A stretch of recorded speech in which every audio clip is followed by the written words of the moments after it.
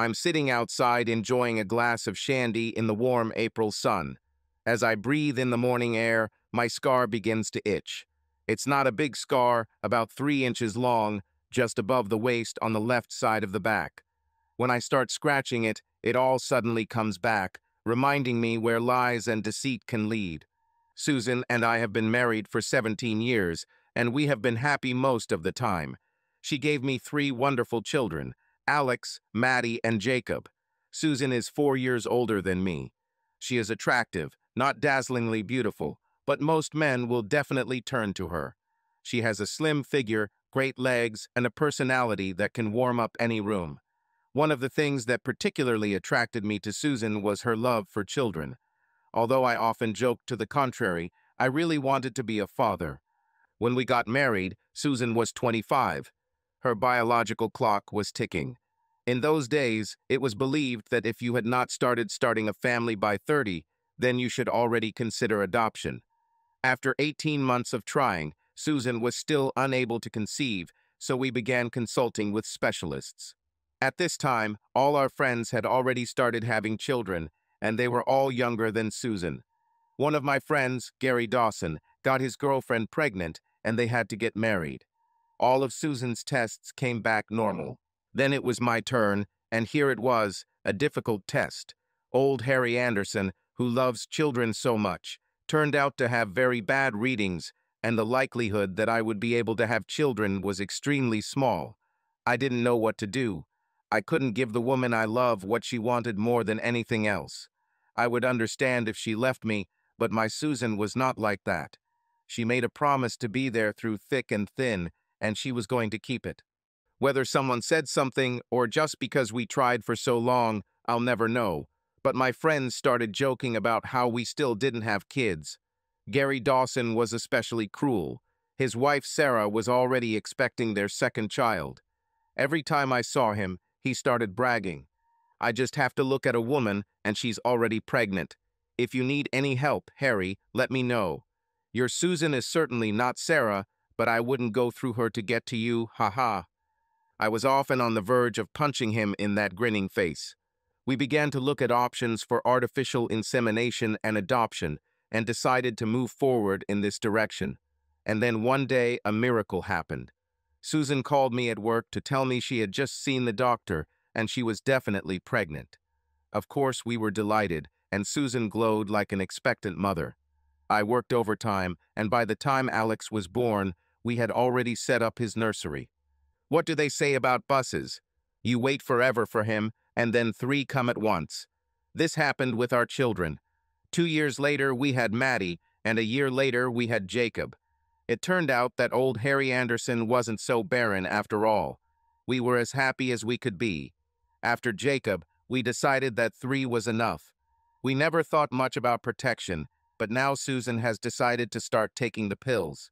We had our ups and downs, but we can safely say that there were more ups. This happiness could not last forever, and right after Alex turned 14, our world collapsed. One day, returning from school, he stepped off the sidewalk directly under the wheels of a large SUV. He was taken to the hospital, and we were told that he had several broken ribs, a severe blow to the head, and serious bruises in the kidney area. Things could have been much worse, and Susan and I supported each other through these troubling times. I was now working for myself, developing control systems and consulting in the telecommunications industry. I had a tight deadline, so we organized a shift at the hospital. Susan was on duty during the day so I could work from home, and I relieved her at 4 p.m. and stayed until midnight when she returned for night duty. Meanwhile, her mother looked after the younger children. After a few days, I realized that something was wrong. Susan only told me fragmentary details of what the doctors were saying, and I felt like she was hiding something from me. When I arrived for my shift, I asked her directly what was happening with our son. It turned out that after being hit by an SUV, both kidneys stopped functioning. Doctors tried to stimulate their work, but to no avail. Dialysis was an option, but it didn't work for everyone. The hospital put Alex on a waiting list for a kidney transplant. I didn't worry about it. Problem solved, he can have one of mine. Susan burst into tears and through her sobs said, "Oh, Harry, I knew you would say this, but it's not that simple." I tried to reassure her, and then she explained that tests would first need to be done to determine if the tissue was suitable for grafting. She had already taken the test and was waiting for the result. "Okay," I said. "Who should I contact to get tested?" "They'll check you first," she replied. "The best chances of a match are with blood relatives on the maternal side. I've already taken the test. Maddie and Jacob are still too young." For the first time in 17 years, I felt like Susan was lying to me, and I didn't know why. Susan went home to get some rest, and I stayed sitting next to Alex. He didn't look well. His body seemed swollen from all the fluids the doctors had given him, and he was only conscious for short periods. That evening, there was a medical emergency on the ward, and I saw one of the doctors rush into the room. I decided to wait for him and find out what was going on. To be honest, he looked like he hadn't slept in days, and when I approached him, he wasn't in the best of spirits, to put it mildly. He told me that he had already explained everything to my wife, that Alex really needed a transplant, and that the best chance of a match was with blood relatives. "Your wife has already taken the test, and I asked her to call the boy's father so that he can also take the test." "But it's me, doctor. I'm Alex's father." "Oh no," he replied. "I mean, it's great that you think so, but we need his biological father from your wife's first marriage."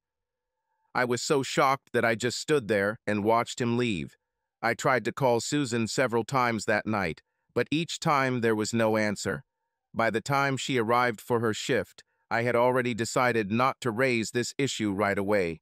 I mentioned that I tried to call her, and she said that she was in the garden and then went to see her mother. Another lie I already called there. I went home, but couldn't sleep. The question kept popping up in my head. Why is she lying about some past marriage? The only explanation that came to mind was that Alex was not my son, and she knew it. The next day, I finished the project I was working on and sent the report to the client. I called them and told them I wouldn't be able to give the presentation for at least a week, but offered to show the results to the technicians so they could prepare questions for the meeting. This freed me up for the whole day. That afternoon, I returned to the hospital at 4 o'clock. Susan was devastated, and her test came back negative. Then I thought, only the boy's father remains. Was she the one who went to see him last night? I consoled her as best I could and told her to go home and rest. I knew deep down she had no intention of going home. I walked her to the hospital door and then ran to my car. In her condition, she would hardly have noticed me, even if I was driving right behind her. I was right. She didn't go home. Instead, she went to a new residential area on the outskirts of the city. She parked near one of the houses and just sat in the car. I stopped about 200 meters behind and watched. She didn't come out for more than an hour. Just when I started to think that nothing would happen, a black pickup truck pulled into the driveway in front of the house. Susan got out of the car and quickly walked towards the truck. I recognized the driver immediately. I hadn't seen him in years, and time hadn't been kind to him, but as soon as he stood up, I knew it was Gary Bloody Dawson. I felt sick of all people. Did she choose him? Susan walked up to the car and spoke to Gary. I saw him shake his head several times, and then Susan knelt down. My God, she begged him. He tried to leave, but she held him by the pants. At that moment, I saw him raise his hand. I took off from my car, racing at full speed, closing the distance between us. But he never hit Susan. Someone appeared at the side door and called out to him. Gary turned and walked away, leaving Susan kneeling in the driveway. Slowly, she stood up and walked to her car while I headed to mine. She sat in the car for another 10 minutes before starting the engine and driving away. I drove to pick her up to make sure she was heading home and then drove back to the hospital. I sat next to Alex, talking to him when he was conscious and thinking when he was asleep. One thing was clear, he was not getting better. When Susan returned to the hospital, she looked terrible, as if she had been crying all evening and all hope was lost. Even though I knew, I still couldn't stop myself from hugging her and telling her that everything would be okay. I stayed with her almost the whole night. We sat hugging each other and discussing possible options. I left the hospital around 3 o'clock in the morning and went home. That night, I realized that whatever I decided to do, I couldn't do it while Alex remained in the hospital. The next day, when the emotions had subsided a little, I began to think more clearly. I went up to the attic and started looking for old photographs. After some time, I found several photographs of our old company with whom we were friends in our youth. Of course, Gary was on some of them. I also found Alex's school photo and compared them. Same eyes, similar nose and eyebrows, he had Susan's lips, but his chin was sharper than both of us. To my unprofessional eye, this seemed obvious.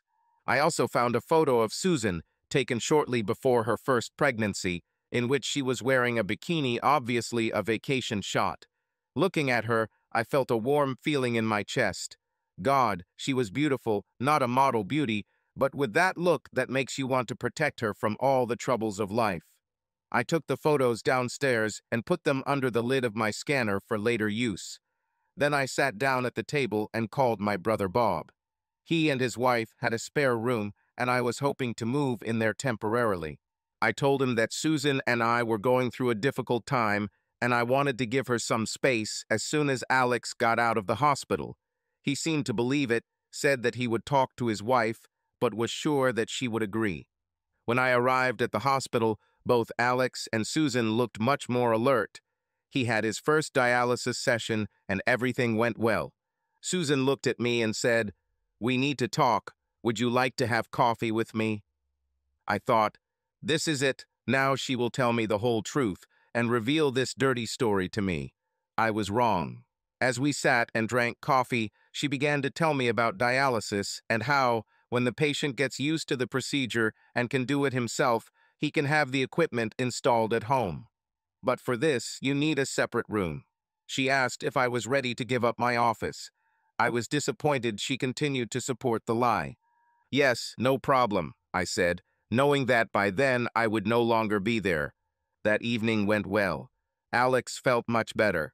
He was still in bandages from his broken ribs, and it still hurt to laugh, but he was starting to look more like the son I knew again. He fell asleep by 10 p.m., and I took out my laptop and made a to-do list. Open a personal bank account, buy a new phone, talk to a lawyer, pack your things, kill Gary. Susan stayed late that night and didn't arrive until 1 o'clock in the morning. She looked better than she had in the entire past week and seemed to have finally gotten some sleep. I went home and got real sleep for the first time in 3 days. I was woken up by a call at 10:30 in the morning. It was my brother. Yes, they would be happy to accommodate me, and could they do anything to help Susan and I improve our relationship? I thanked him and asked if I could start moving my things around 5 p.m. He agreed, and I let him get back to work. By the end of the day, I had already opened a personal account and transferred a third of the money from our joint accounts to it. I bought a new phone and started transferring contacts to it. I also made an appointment with a lawyer the next day. When I arrived at my brother's and started unloading my things, he was a little surprised. "Wait, Harry, that's too much stuff for several days. You're going back, aren't you?" "I don't know, Bob. I just don't know, but I'll have to work from here for a while if that's okay." He said it was no problem, and I went to the hospital. When I got there, both Susan and Alex were in good spirits and didn't even complain that I was late. Alex was feeling much better, and Susan decided to spend the night at home in our shared bed. Harry, when he falls asleep, comes home. "You look terribly tired." I returned home around 11 and, using her own excuse, went straight to bed. I was sleeping. I was awakened by the smell of bacon and the news that breakfast was on the table. When I arrived at the table, Susan was like old times, bright, cheerful, full of energy. Over breakfast, she told me that Alex would have dialysis again today, then on Monday, and if everything went well, he could be sent home, and he would come for treatments 3 times a week until we installed the machine at home.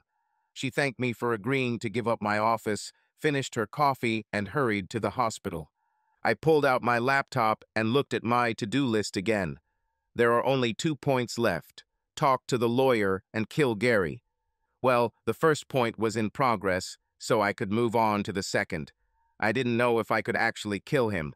I have never in my life wanted someone to die, but I have never been in such a state as I am now. It felt like my whole life was ruined, and none of this would have happened if it weren't for Gary Dawson. I wanted to take his life the same way he took mine. I had no experience killing people, but from the movies, the first step was to study their daily movements. With that thought in mind, I drove to Gary's house. When I pulled up to the house, his pickup truck was in the driveway. All my calmness instantly evaporated. This bastard got my wife pregnant and then turned his back on my son at the most important moment. He deserved what was coming, and the best time to do it was now. I got out of the car and headed to the front door. I rang the bell, and the door opened almost immediately. What I saw unsettled me. Standing in front of me was a woman about 5 feet 8 inches tall, graceful, brunette with blue eyes. She wore tight light blue jeans and a plaid cotton shirt that was tied around her stomach, leaving part of her waist visible. "How can I help?" she asked. My anger returned, and I demanded to see Gary. "Unfortunately, you can't. He's not at home." Then she looked at me intently and added, "Wait a minute, you're Harry, right? Harry Anderson? God, it's been so long, Harry. Come in." "Sorry, I didn't recognize you. Who are you?" I asked. "Sarah, Harry, Gary's wife." "Sarah, sorry, I didn't recognize you."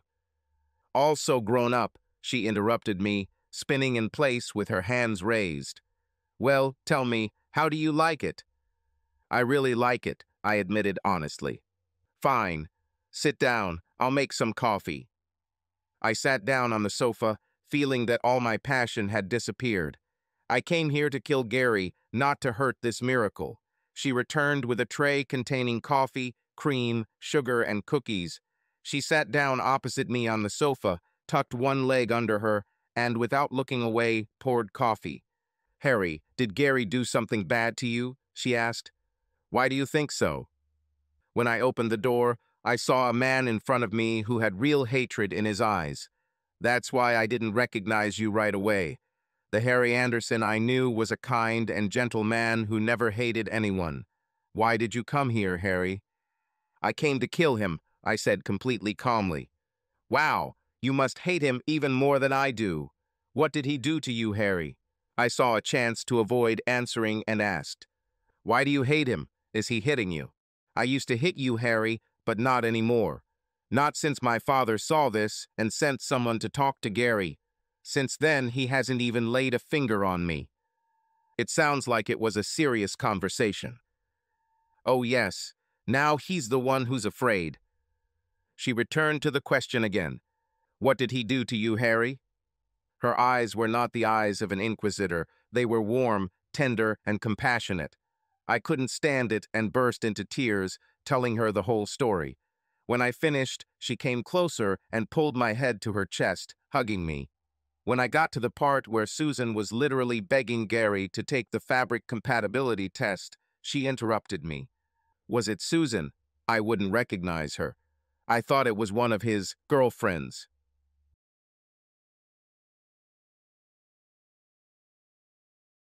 "If he had hit her, dear Harry, he would already be dead," she said with a smile. "Like I said, it's not me who's afraid of him now." I sobbed, and she held me tightly on her chest. It was only when I began to calm down that I realized how nice it felt to be in her arms. When I calmed down, she raised my head, took it in her hands, and looked at me.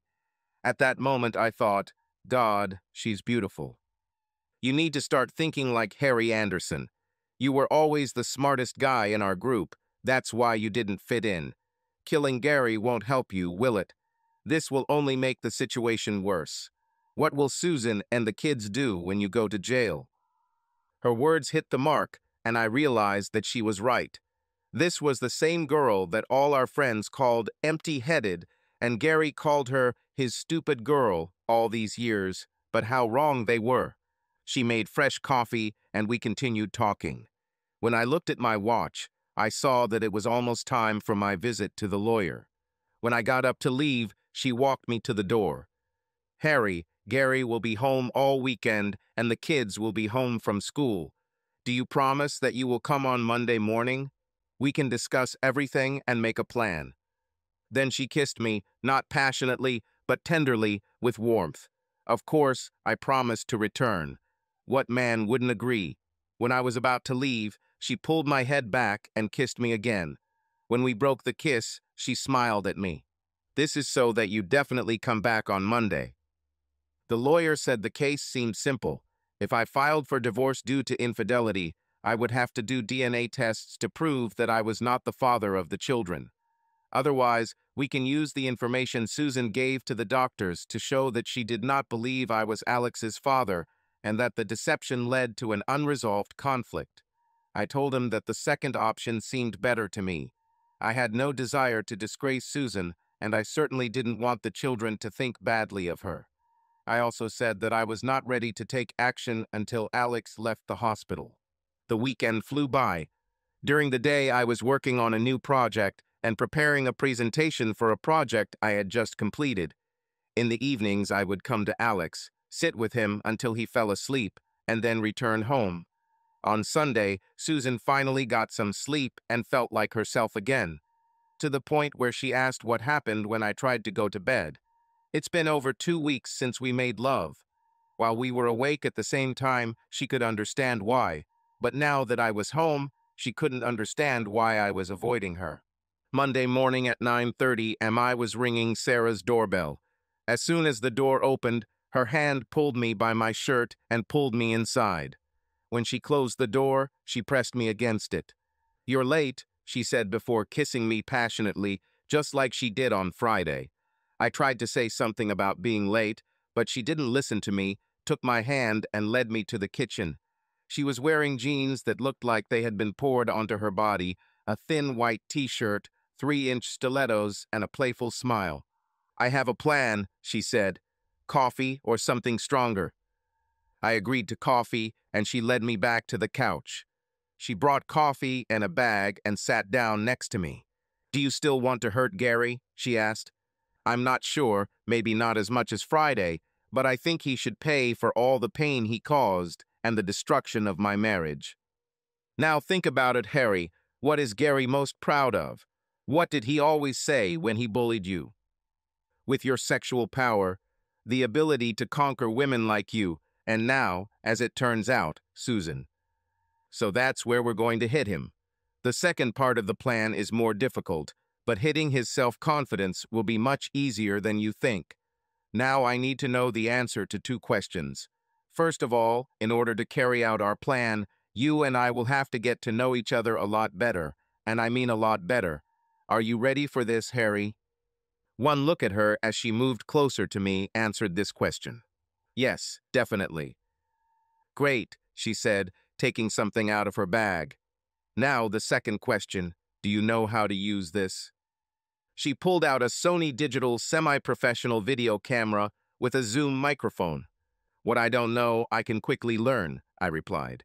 Oh, great, she said, grabbing my hand and moving even closer.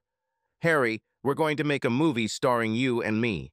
You will do everything to me that Gary hasn't done in years, and some things that I never let him do. We could send this to all his friends, it would destroy him. Wait a minute. Now, who doesn't think about the consequences? Can you imagine what a shame this is for you? Wouldn't it be unpleasant for you to do all this on camera? Wasn't it shameful and humiliating to be married to this nonentity all these years? If it weren't for my father's insistence that children need a father, I would have left long ago. Plus, we don't have to spread it. We can just threaten, you know. Blackmail. You could get a kidney for your son. If I were in my right mind, I would have seen all the flaws in her plan. But she caught me on the last phrase, and I agreed. So, Harry, the first stage of the plan is for us to get to know each other better. Follow me. She led me upstairs to the master bedroom. What's next? I asked. Well, Harry, now you undress me, then we will make love, talk, make love again, and so on until I have to pick up the children from school and you have to go to the hospital. Who knows, if you're a good boy, I might even make you lunch, she added with a playful smile. I didn't need any more encouragement. Susan had already broken our marriage vows. I thought I was free. She looked at me with love in her eyes and said, "Thank you, Harry." For what? For helping me understand why it's called making love. With Gary and other lovers, sex was something one person did to another to satisfy their needs, and now it was like an act of love. I've never felt anything like this. Will it always be like this, Harry?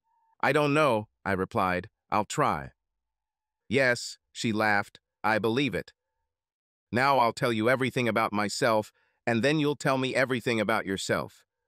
She said she had a privileged childhood, with her father owning several local companies, including the trucking firm where Gary worked.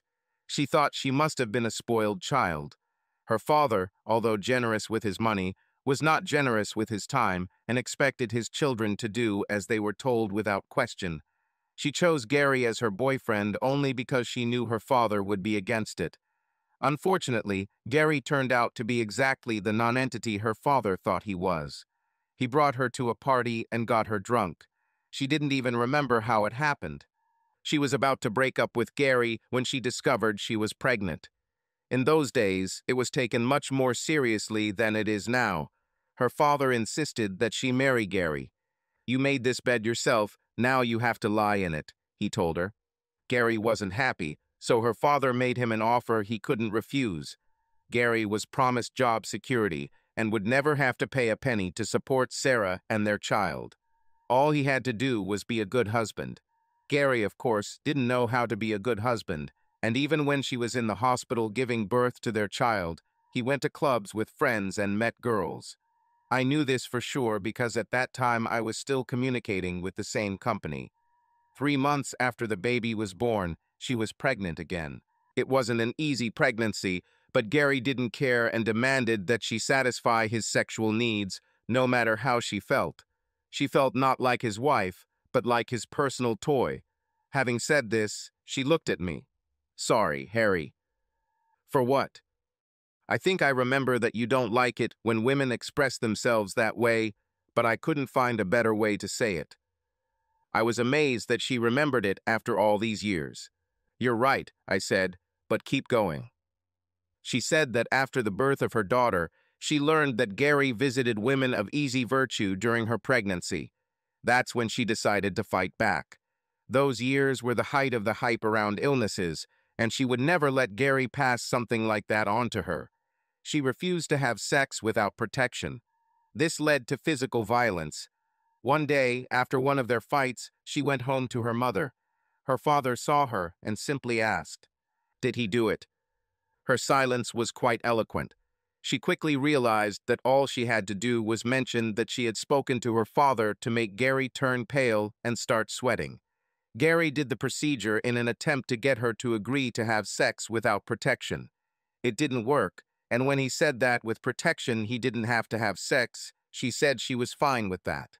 His employer gave him an assignment on the Turkish route, which kept him away from home for 7 days at a time. She told me about her lovers and expected me to be shocked, but I wasn't. I didn't ask how many there were, but she said they could be counted on the fingers of one hand. Most of them ended up being married, and they all wanted her just for her body, avoiding any complications. I told her it was their loss, and I truly meant it.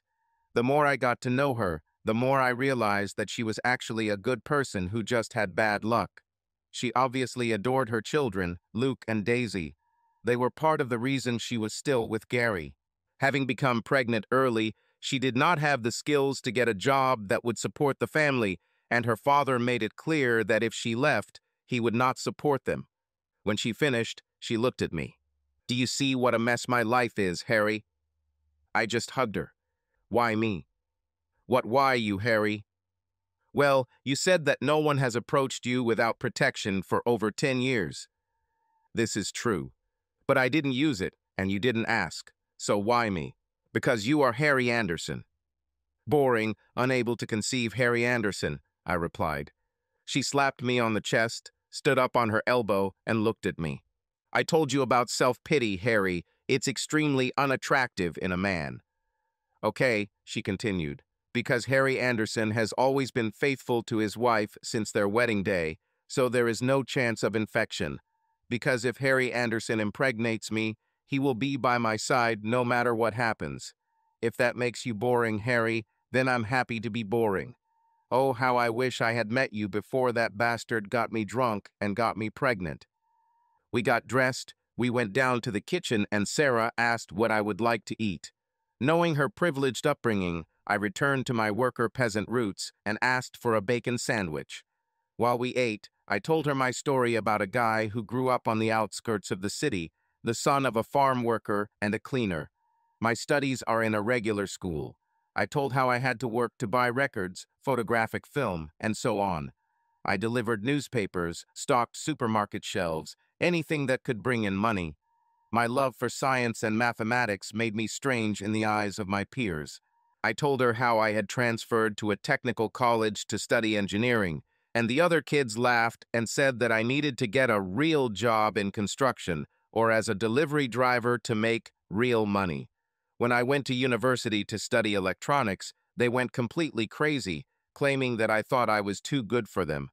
However, I would return during the holidays and work where they paid, still dealing with the same old company. When I returned with a degree in electronics engineering, I got a job at a local engineering plant. I had only been working for 6 months when I met Susan, who was working as a children's social worker. I told her about our difficulties conceiving and how we rejoiced at the birth of Alex and then Maddie and Jacob. She listened to all this and then said, "So you were happy, Harry?" Yes, I admitted, but it was all a lie. For 14 years I lived a lie, thinking that I was the most important person in their lives. And now I find out that Susan slept with Gary and God knows who else. I thought she loved me, but if that was the case, why did she do this to me? It would have been much kinder to leave as soon as she realized that I couldn't give her children. She pressed my head to her chest. God, how they hurt you, Harry. Before I left, she made me promise to come back the next day. By the time we finished talking, it was time for her to pick up the kids from school and for me to go to the hospital.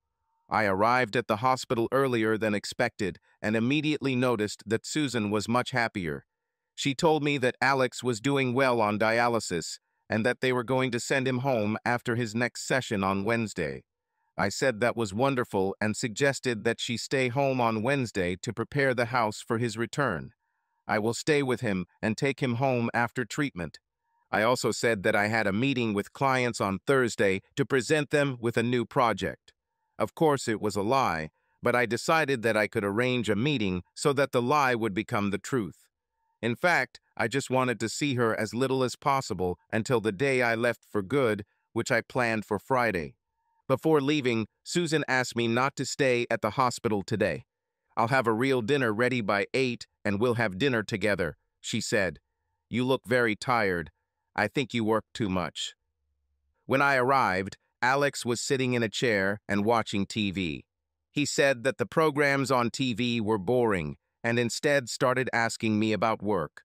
After talking, he suddenly said, "Dad, you're very good with technology, right?" I told him that my clients think so, and in general, I agree with them. Wouldn't you like to sometimes understand people the same way you understand cars? Wow, what a deep question. Yes, sometimes I really think about it. What made you ask? There's something wrong with Mom. When she's not running around me, she just sits and stares at me. She thinks I don't notice, but I see it, and it's scary. It probably just dawned on her how close we were to losing you. I changed the subject and asked how dialysis was going. Terribly boring. You have to sit there for hours while the machine does its thing. By 8:30, I was already on my way home. Whatever I think of Susan, there are two things you can't fault her for. She's a good cook and a wonderful mother. That night, dinner was great. We opened a bottle of wine, and when we sat on the sofa to watch TV, she became very affectionate.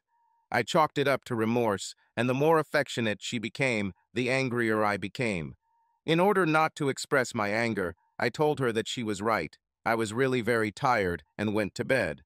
In 17 years, I rarely refused her intimate proposals, but this time I had to do it. In this state, I would want to hurt her, and that would be something I couldn't live with, so I tried my best to pretend I was sleeping.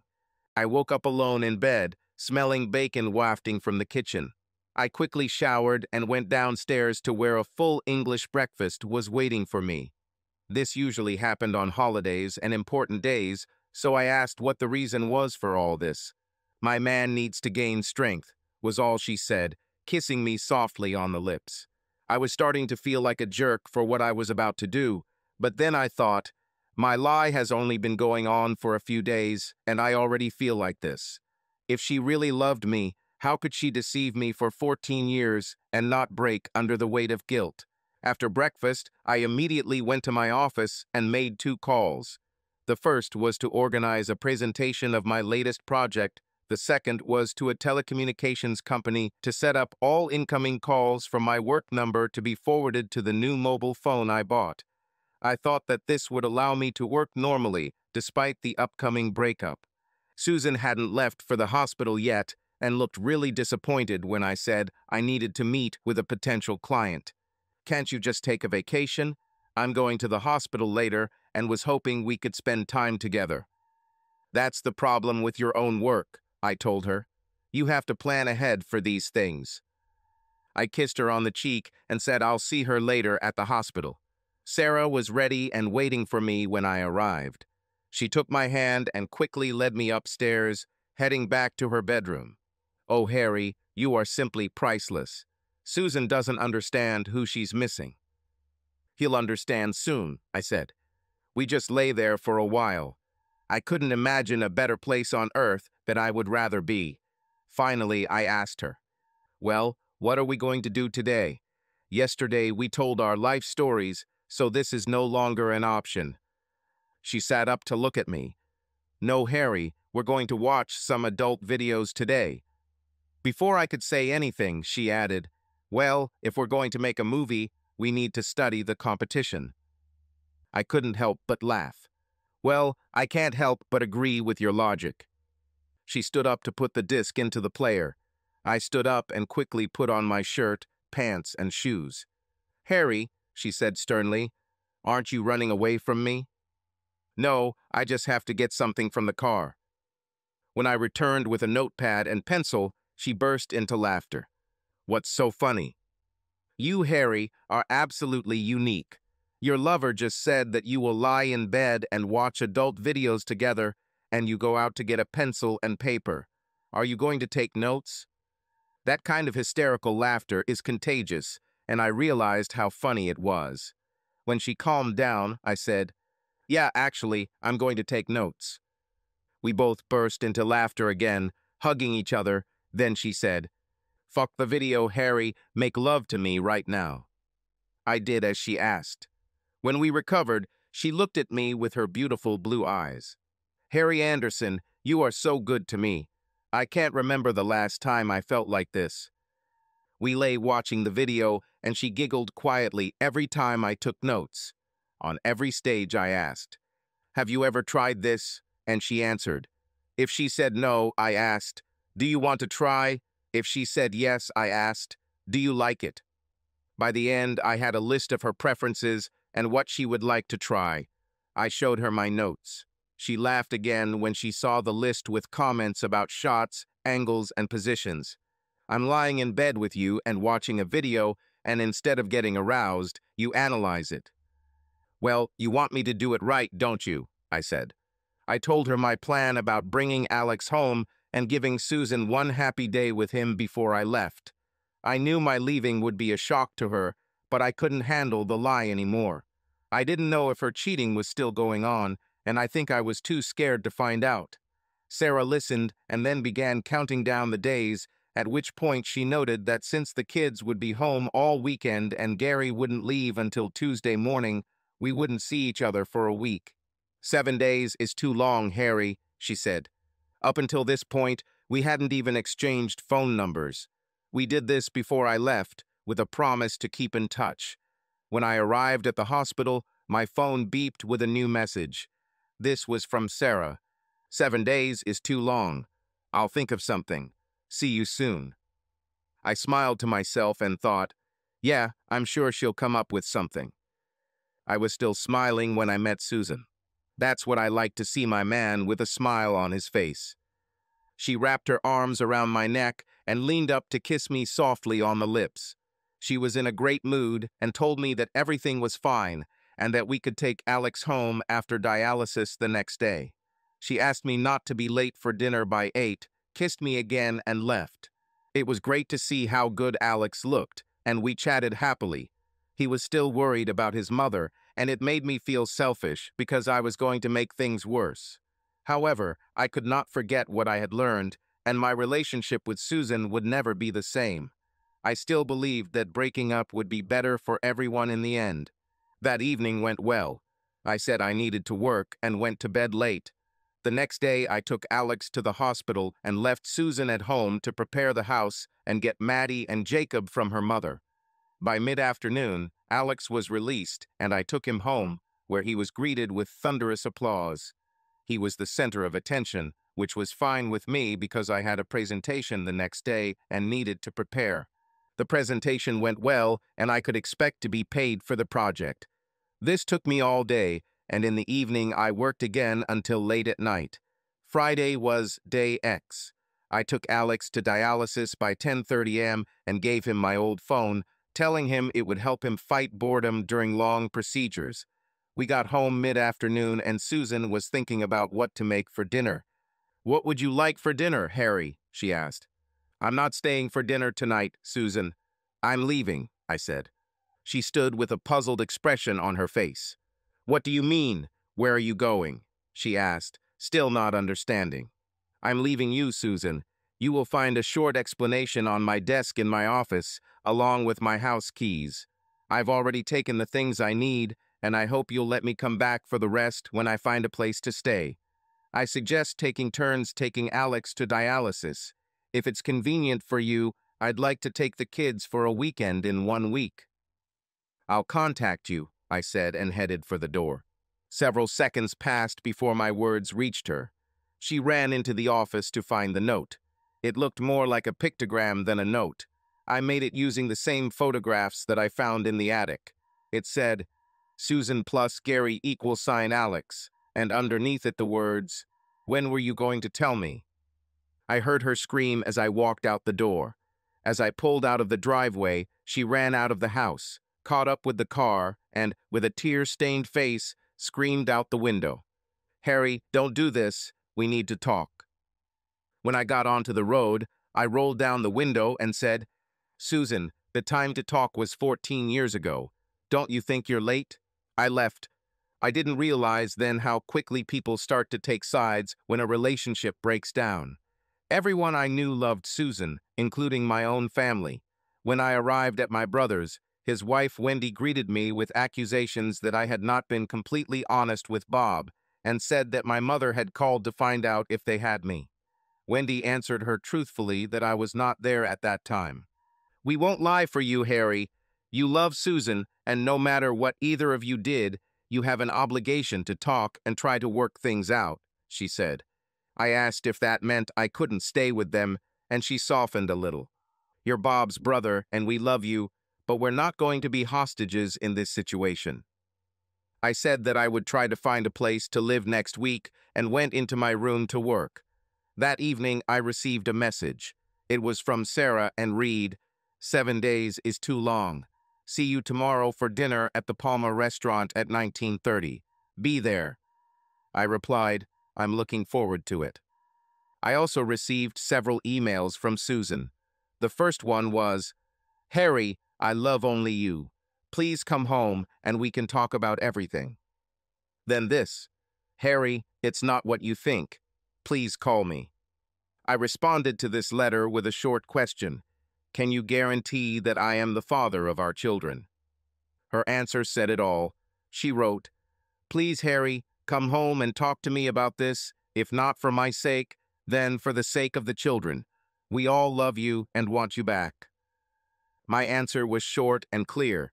"I understand that the answer is no. Now I'm adding you to the blacklist, and all your future emails will be automatically deleted by the server." I also received several messages from Alex asking what was going on, but all I could do was tell him to talk to his mother and told him I would pick him up on Tuesday for dialysis. The next day, I spent time looking for an apartment through real estate agencies. Finding something at a reasonable price was difficult.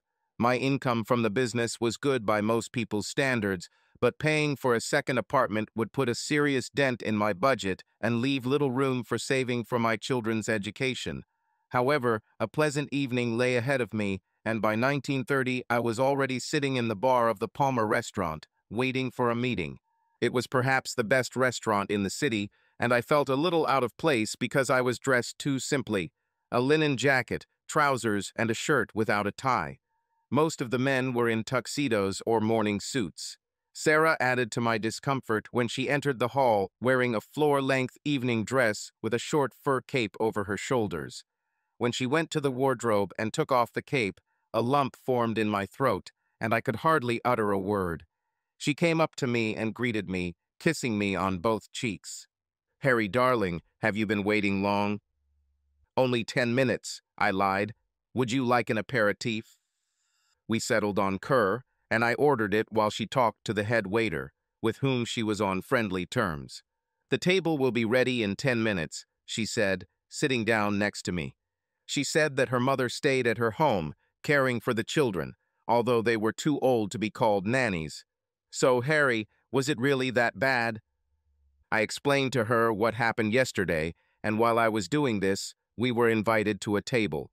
As soon as we sat down, I continued this whole sad story, including emails. "How are you feeling now, Harry?" I told her I wasn't proud of myself. I felt that I had hurt Susan greatly, but I couldn't imagine how I could leave without hurting her. However, I still felt like a creep. "But it hurts you too, Harry. I understand that." I told her that Wendy didn't want me to stay, and how my mother had tried to contact me to convince me to come back, and how I felt somewhat isolated. I said that I knew that if I told the family the real reasons for leaving, everything would be turned upside down, and the family would not give Susan any chance, and even worse, my mother would probably want to end all relations with my children. I didn't want this. What if someone tells the children? No, I'd rather remain a villain. I knew I still loved her, but I couldn't trust her. We were interrupted from time to take orders or bring food and wine. Sometimes she would reach out and squeeze mine. I felt relieved after pouring my heart out to her. As we ordered dessert, I looked up and noticed that she was looking at me quite intently. I asked what was wrong. She answered with a question. "How old are you, Harry? 44, 45? 39, I said indignantly. "I bet you've had this hairstyle since high school, and it's time for you to change your glasses too. You will become my project, Harry. I will turn you into a sexy 35-year-old. "How are you?" I said. She laughed. "Yes, like me." She continued to tell me how she was going to change my image until the brandy arrived. "What's your most pressing problem, Harry? A place to live." "Yes, this is my most pressing problem. And it has to be inexpensive, a place where you can work and where you can bring your kids, right?" "Yes," I agreed. When she took out the phone, the waiter came up and said that she couldn't use the phone in the restaurant, she would have to go to the bar. She left for a while, then returned with a smile. "A 4-room house, not far from the city, you pay all the utilities, your house tax, keep the house and garden in order, and if Charlotte approves, you can live there for 6 months. You will look after the house. We're going to Charlotte's on Monday at 10. Oh, I almost forgot to mention, Gary is leaving for Turkey a day early, so we can meet on Monday." I called the waiter and asked for the bill. He said that everything has already been paid. Sarah giggled. Daddy's generosity, but he doesn't know about it. I smiled and took her coat out of the wardrobe. "What now, Harry?" I assumed that she needed to return, but it turns out that Mom will stay with her all night. "I hope you're not planning on going home, not after that wine and brandy." No, I was ready for this. I booked a room at the Travelodge around the corner. "Do you have a number, Harry? Then what are we waiting for?" In my hotel room, she called a taxi around 1:30 am and left me to recover. In the morning, I returned to Bob's house. I told Wendy I would be leaving soon, and she was clearly embarrassed, but I understood. In the spare room, it was time to get some work done, so I pulled out my laptop and started. Concentrating on work was difficult with everything going on in my head. Soon I received a letter from Alex. "On dialysis board, I want to talk to you, Dad." I replied, "Is Mom there?" He quickly replied, "No, she's with Maddie and Jacob, you know." I closed my laptop and went to the hospital. As soon as I got there, I realized that I had been fooling myself into thinking I could get through it with as little pain as possible.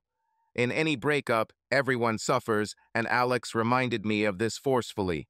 He was aggressive from the start. "Why did you leave us, Dad?" He knew where to hit. I tried to explain that I had not abandoned them, only their mother, and that once I found a place to live, they would always be welcome. "But why can't you live with us? This is what we all want, even Mom." "Now, son, I cannot live in the same house with your mother. I can't tell you why, it would be wrong. Your mother should tell you this." I tried to remain calm, but I saw that he did not understand. "Mom can't explain anything to us. She just cries. She said it was her fault that she did something unforgivable." Obviously, Susan didn't want them to hate me, I thought, but I can't tell him what happened without ruining him. What a damn mess. Alex started putting pressure on me again. "What did Mom do that was so unforgivable? You always told us that everyone deserves a second chance. Doesn't this concern Mom?" Direct hit. I burst into tears. "I'm sorry, Alex," I said, choking on tears. "I can't talk about it now, and until I can't talk to your mother. Sorry, son." I got up and left. I was able to make some progress on the new project, but progress was slow. The images kept popping into my head as I tried to concentrate. Gary and Susan are laughing together, laughing at me, I thought. Alex, teetering on the brink of death. Gary raising his hand to Susan and me knocking Gary's teeth out. I don't remember when I fell asleep, but I woke up the next day, fully clothed, just lying on top of the bed. The knot in my stomach reminded me that I hadn't eaten the day before. I texted Sarah, "Can I buy you breakfast?" and went to the bathroom to take a shower. When I returned, a message from Sarah was already waiting for me. "Come to me, I'll feed you breakfast." I admit, the smiley face at the end alarmed me a little.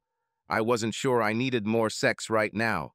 Despite this, I got into the car and was soon on my way. When I arrived at Sarah's place, to my surprise, she was fully dressed. Jeans, a t-shirt, high-heeled sandals, her hair in a ponytail. Then I remembered that we were going to meet Charlotte today. She sat me down at the kitchen table, gave me a glass of orange juice, and told me that I would have to wait a few minutes until the eggs were ready. Soon she served me a breakfast better than any I could have bought anywhere. "I bet you haven't been eating well lately. We can't let this happen, Harry. You need to gain strength." We went to look at the house. Charlotte turned out to be a nice girl, a little bit wide in the hips, with small breasts, short mousy red hair, and a pretty face. I could easily imagine her riding a horse. She conducted a sort of interview, asking me about my background, what I do, if I have any pets, and so on. In the end, it turned out that I, as a single professional, met most of the requirements, and, thanks to Sarah's recommendation, I did not need any recommendations. Charlotte said that the house belongs to a family whose head works in the diplomatic service, and they were transferred abroad and took the whole family with them. The house was fully furnished, and I had to ensure that it remains in the same condition as when they left. The owners will leave for at least 6 months. If longer, they will decide on the future fate of the house. I had to pay all utilities and replace any damaged items. Charlotte had some money for occasional repairs and maintenance that couldn't be charged to me. Pets were not allowed in the house, to which Sarah made a sad face. The house turned out to be very pleasant, on a wooded plot on the outskirts of the city. 4 bedrooms, 2 of which are en suite, and a double garage. In the garage, there were a Jeep Cherokee and a Porsche Boxster, which I was strictly forbidden to touch.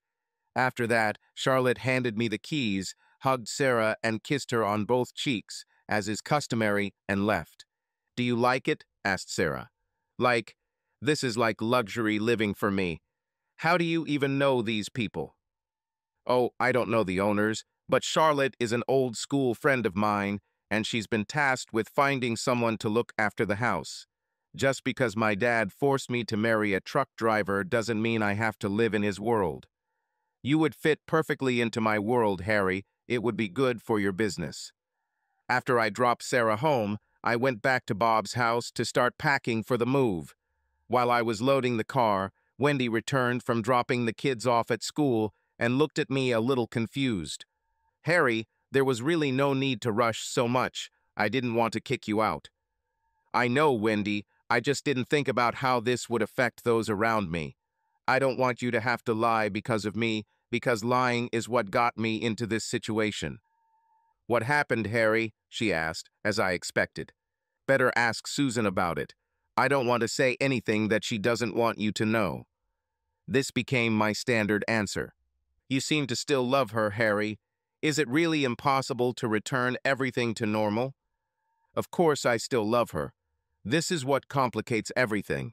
If I hated her, it would be easy. I could tell everyone what I wanted and not worry if it hurt her. And everything that hurts her hurts me too. If our marriage was a car, I could fix it. Remove the faulty part and replace it with a new one. But that doesn't happen in relationships. Change even one little thing and everything collapses. Where are you going? She asked.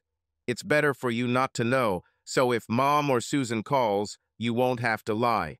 It's somewhere nearby, so we'll see each other anyway. Thanks for having me, Wendy.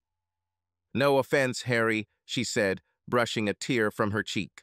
No offense, Wendy, I replied and hugged her before getting in the car and driving away. The new house had a small office with a telephone and internet connection. By the end of that evening, I had everything sorted out and ready to start working again. It was only when I began to think about going to bed that I realized that I was hungry and that I had not eaten since breakfast. Of course, there was nothing in the cupboards, so I had to put it off until tomorrow. The next day at 10 in the morning, I arrived at my own house to pick up Alex for dialysis. I rang the doorbell and Susan answered it. She looked worse than I felt. Her eyes were bloodshot. There was no trace of makeup. She was wearing sweatpants and a sweatshirt. I was terribly afraid of this meeting, but Susan held on. She greeted me with a smile. Harry, you don't need to knock on your own door. Take the keys back, she asked and sent Alex to get my keys. When she handed them to me, I thanked her. Okay, I'll take them for a while. I found a place to stay and will need to go back for some things. I was thinking maybe Thursday when you take Alex to dialysis. Her face darkened at the mention of my finding a place to live. As she lowered the keys into my hand, she held it with both of hers. We need to talk, Harry. Nothing is as it seems. So you haven't been deceiving me all these years? Because that's what it looks like. She let go of my hand and ran into the living room, crying. Well done, Dad, Alex said, coming out to me. Do you know how long she prepared for this? Rehearsed what to say? Maybe you're right, and you shouldn't come back just yet. I drove him to the hospital in silence, stayed with him in the dialysis room, and watched as they connected the equipment. As the machine began to cleanse his blood, he looked at me. Dad, if I ask you a direct question, will you answer honestly? If there is an honest answer, then yes, I will, I said. Does everything that happens between you and Mom have something to do with my accident? Because before him you seemed so happy, and everything went wrong when I was in the hospital. The straight answer is no. The only connection is that while you were in the hospital, I learned things I didn't know before, but it would still come out sooner or later. Neither you nor other children are to blame for this. We, the so-called adults, ruined everything. He said I could leave, and I left, promising to be back by 2:30 p.m. to pick him up. I needed to buy food and see Sarah. At 2:30 p.m., I picked up Alex and took him home. I said I wouldn't come in this time. Before he got out of the car, he put his hand on my shoulder. Dad, when you come to pick up your things, don't leave the keys. Why? Your mother probably doesn't want me to be able to come and go as I please. Because as long as you have the keys, Mom can trust that you will come back, he said. You'll come back one day, right? When did he become so smart? I watched him until the door closed behind him. I returned to my house, determined to get to work. The feeling of hunger reminded me that I hadn't eaten all day again, but somehow that didn't seem to matter. When I realized that I was hungry, I was already too lazy to cook. Sarah and I's relationship extended beyond the bedroom, and she became a frequent visitor to my home. If it weren't for her and the children who came to see me every weekend, I probably would have lost weight completely. I couldn't sleep more than 4 hours a night, so I worked into the early morning hours. At first, this didn't bother me as it kept me ahead of all projects, but over time, the weight loss became noticeable. Sarah noticed this first because she saw me more often than others and began asking questions about my diet and sleep. I wasn't worried because I could afford to lose some weight, but Sarah saw a deeper problem. She signed me up for the same gym that she went to herself and took care of my physical condition.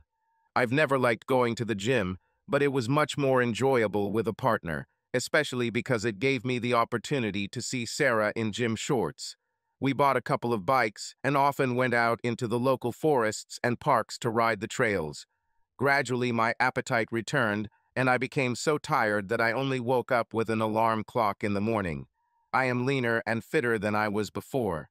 Sarah was delighted and wanted to start rebooting my image, but I reminded her that we had not finished the film yet.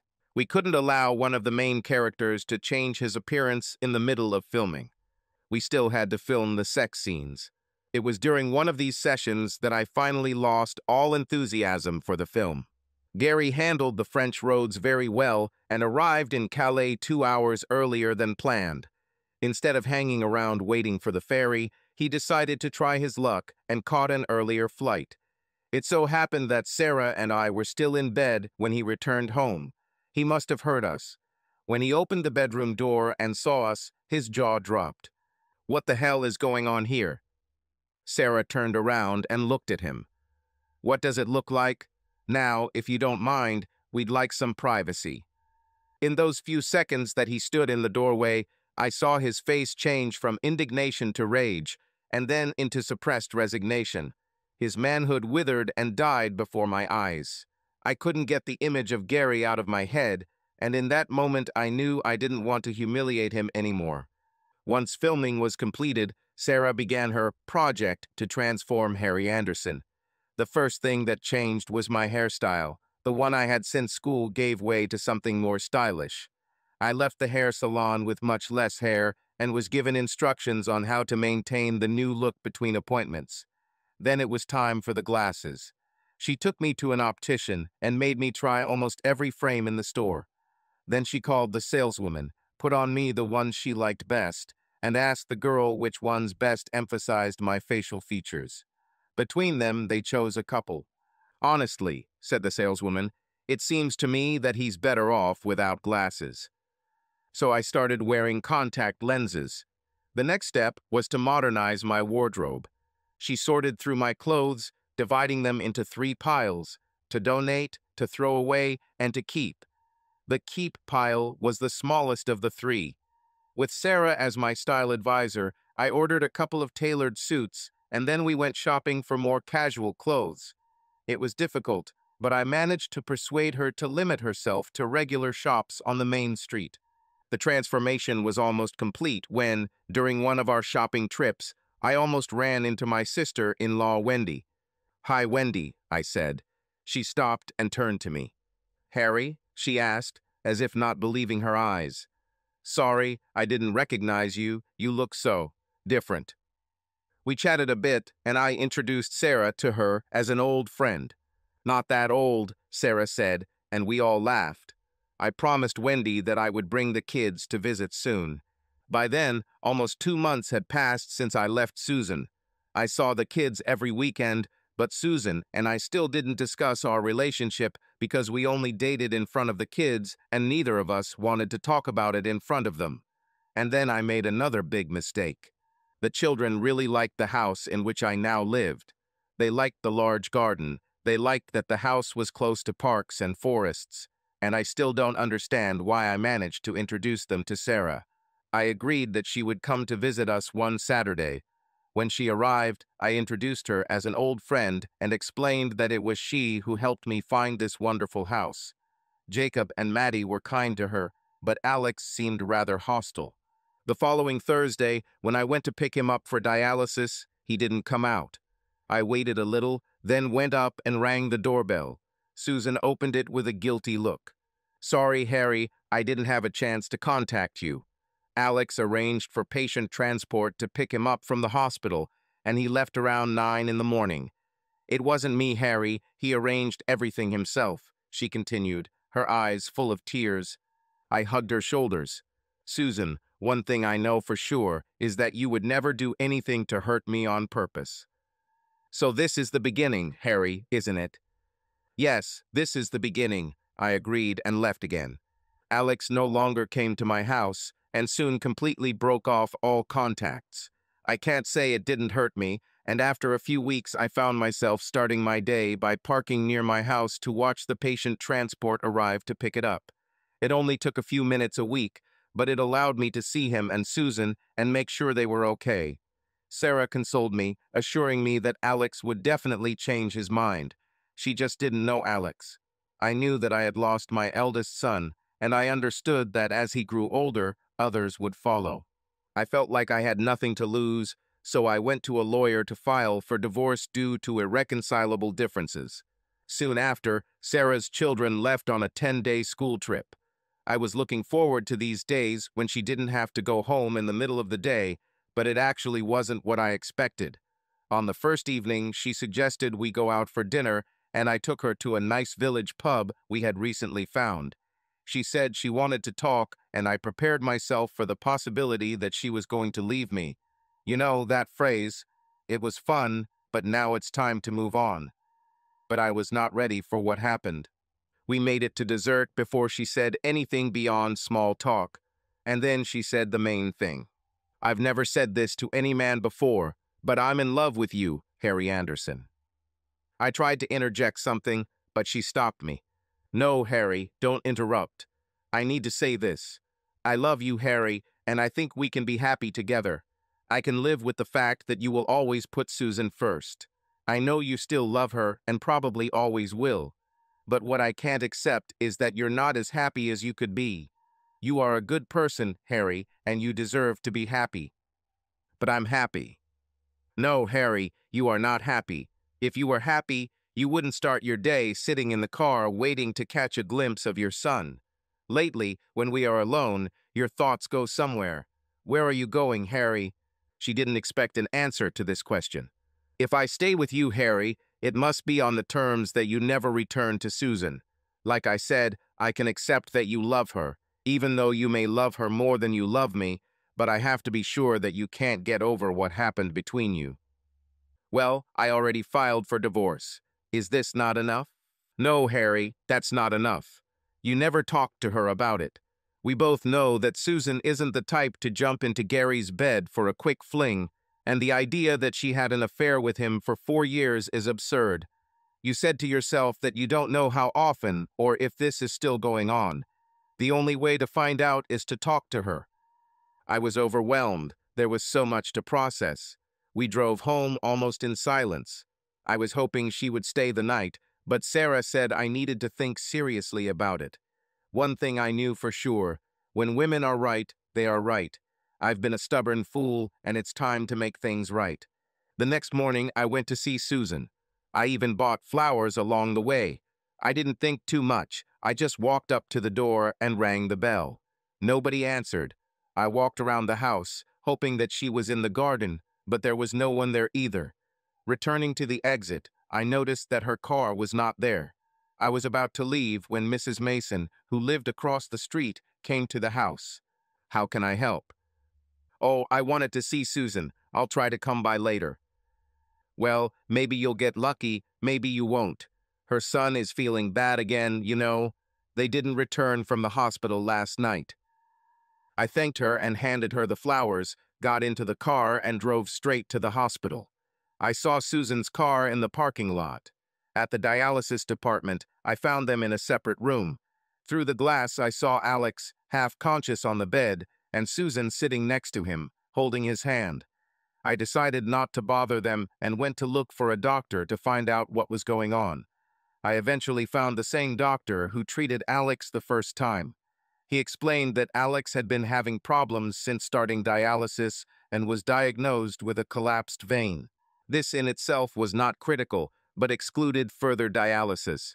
He added that Alex is now on the priority list for a kidney transplant, and it is a matter of time until a suitable organ is found. Time during which my son will weaken and possibly die. Come on, Mr. Anderson, it's too early to think about such things.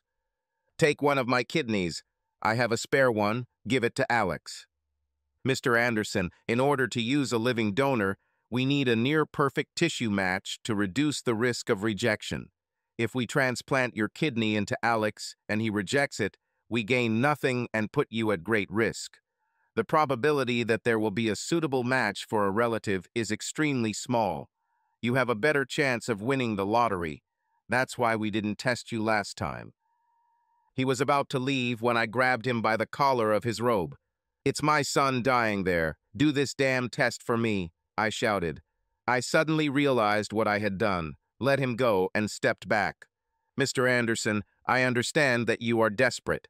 That's why I won't call security, but you have to understand that this won't help anyone. He began to turn around. This time I didn't grab him or scream. I just said, Doc, do you have kids? Yes, son and daughter. If any of them were in the same situation as Alex, how could you live with yourself if you thought you didn't do everything you could to save them? He called the nurse. Nurse, take Mr. Anderson for a tissue test.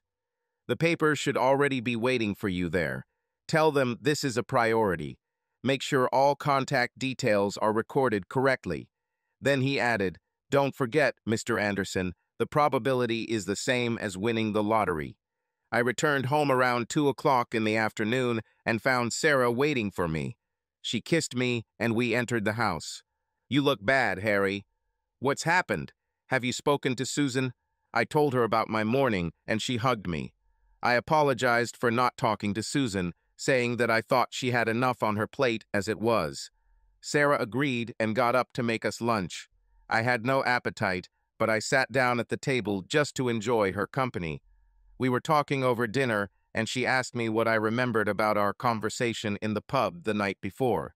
I remember you said you loved me. Moreover, you said that you are in love with me.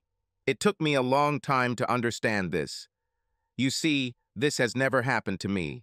Imagine Harry, a 35-year-old woman who has never fallen in love. I never said I love you, right? It was wrong of me because I really love you. The problem is that you were right. I also love Susan, but being husband and wife requires more than just love. It also requires trust, and I'm not sure I'll ever be able to trust Susan again. As soon as Alex is out of danger, I'll talk to her. That day, we took our bikes and rode into the forest and spent several hours exploring the paths. When we got home, we made love, and then I cooked us dinner. I was about to pour us a second glass of wine, but stopped. It's better not. Cinderella must return home before her carriage turns into a pumpkin. Can I stay the night, Harry? Just once, and even if it's just once, I'd like to know what it's like to wake up in the arms of the man I love. I poured some wine.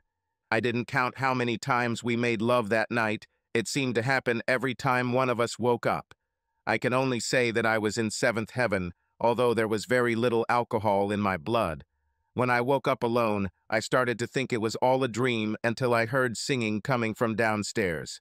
I put on my robe and went down to the kitchen.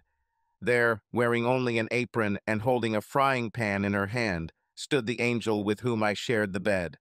Well, hello, lover, she said with a smile. I was just about to start cooking eggs and bacon. Get yourself some coffee. I poured us both coffee and just stood there, admiring every curve of her body, when I was suddenly brought back to reality by a phone call. Still lost in her beauty, I walked over and picked up the phone. Hello, this is Harry Anderson. Hello, Mr. Anderson. This is the nephrology department of Browncaston Hospital. We would like you to come discuss the results of your tissue test. Yes, of course, I replied. I'm just going to have breakfast, so I'll be there in an hour. "We'd rather you skip breakfast, Mr. Anderson," said the voice on the other end of the line. "Okay, then I'll be there in half an hour." "Sorry, honey," I called Sarah. "The hospital wants me to be on an empty stomach." "Then you should go," she said, "and Harry, I'll be here when you wake up." Sarah kept her word and stayed with me until late at night. The nurses seemed to be paying more attention to me than I should have. I got the impression that they thought living donors were something special. The day after the surgery, she brought my laptop as I asked. She kept me busy, so I spent time editing the video we made together. Sometimes I showed her certain frames and we laughed. The next day, it was already 10:30 and no one came to see me. I finished the video and burned it to DVD. One of the nurses secretly brought me an envelope, and I put the disc in there, signed it, and asked her to mail it. Half an hour later, the door opened, and I heard a voice. "Harry Anderson, you are a stubborn, willful, stubborn, wonderful, wonderful person."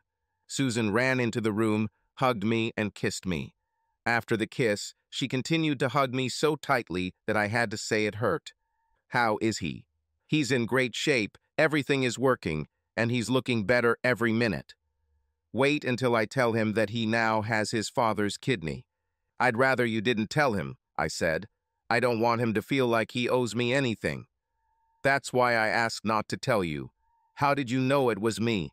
Then she, with tears in her eyes, confessed to me. "I didn't know at first," she said. "I thought Gary had changed his mind. So I asked where I could find him, and the reception staff said he didn't show up here. I didn't know how long people were kept after surgery, so I thought maybe he had already been sent home. I found the number and called his house. When I spoke to his wife, she laughed and said that he was in Turkey and would not be back for 3 more days. I was completely confused, Harry, and started saying some nonsense, and suddenly she asked me if I was Susan. When I said yes, she replied, "And you think my selfish little rascal of a husband donated his kidney to your son? Well, I have to tell you, Gary would never do that, but Harry would. I called the hospital again, told you your name, and they told me where to find you." "Oh, Harry, I missed you so much," she said. I hugged her while she cried. As she began to come to her senses, she pulled away and wiped her tears with a handkerchief. "And now that the children are not around, you won't be able to escape. You and I need to talk."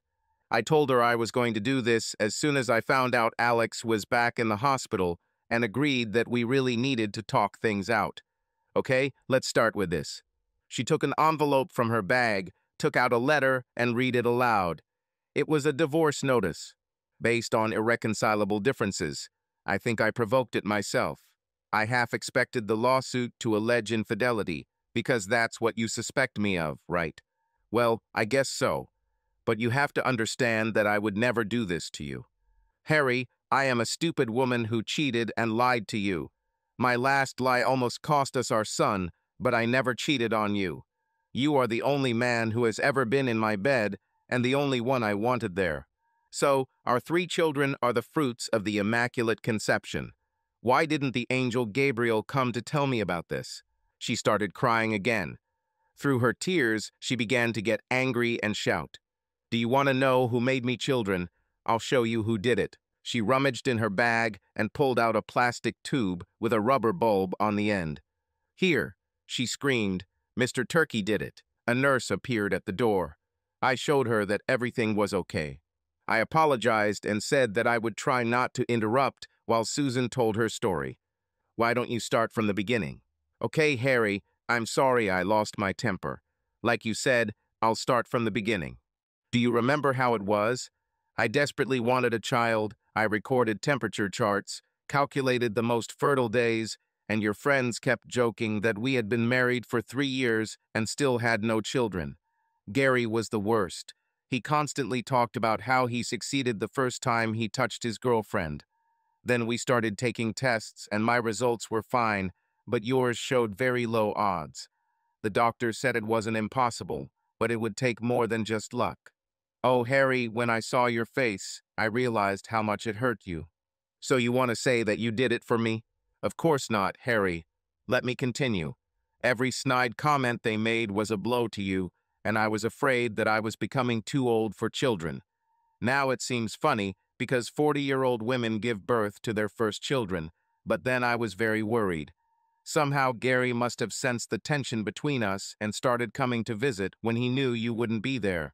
Usually this was due to the fact that he needed to take something from you or borrow a tool. He lingered, talked, and always brought up the topic of our lack of children. He always implied that it was your fault. He said, "Old Harry still can't," and other similar things. He repeated, "Susan, if you want a child, you need a real man. Come to me." Ha, a real man. Too cowardly to even take a tissue test. Anyway, Harry, one day he came again, and it was just before the most fertile period. You know how nervous I was on days like these. I was then reading an article about a girl who got pregnant with turkey baster, using the liquid with her boyfriend's DNA. When he started talking about the same thing again, I asked him directly, "Are you suggesting that I get pregnant from you?" He replied, "Yes, if you allow it." And then I said, "Okay, deal with me," and went upstairs to change clothes. He probably thought he was lucky when I came down in the black lace lingerie you loved. But everything was not as he planned. I stimulated him to get what I needed, but I never had sex with him. And then she said, "Thank you, you can go." He wasn't happy, Harry. He started threatening to tell everyone that he slept with me. I replied that if anything comes out, I will say that he did it without my consent, and you will kill him. I also said that if I get pregnant, he will pay child support. This stopped him. He flew out the door. I kept his sample in the refrigerator, and on the most fertile day, when we were making love as usual and you fell asleep, I went to the bathroom and used a turkey bastard to inject Gary's sample. When I got pregnant, I didn't know what to do, but you seemed so happy, and there was a chance the baby was yours, Harry. I think I wanted him to be yours so badly that I convinced myself of it. When Alex had his accident and they started talking about blood transplants, I realized that if neither of us were a match, you might start asking questions. So I made up a story about a previous marriage so they wouldn't test you. I'm sorry, Harry, I wanted him to be your son, but when push came to shove, I knew the odds were stacked against us. I went to Gary to ask him to take the test, but he refused. Tears began to flow again. I got on my knees and begged him, Harry, begged him to help us. "I know, I saw you." She buried herself in the bed and cried. I reached out my hand, stroked her head, and waited for her to calm down. She raised her head and looked at me. "Let's say I believe you," I said. "That explains Alexa, but what about Maddie and Jacob? Even Gary isn't stupid enough to do it twice, let alone a third time. I paid him £100 at a time, or, if you like, £100 per child. The bastard insisted that I wear sexy lingerie again to turn him on, as he said. But now I have 2 beautiful children." She looked into my eyes. "I always gave you a head start, Harry. I really wanted them to be yours. They say that a woman looks for lies in her eyes and a man listens to them in his voice. My ears told me that this ridiculous story was true. Well, who would invent such a thing? He's undergoing a procedure now, you know." "Yes, I know. He called me before the operation and asked if I wanted another child before he turned off the taps. He wanted £500 for it.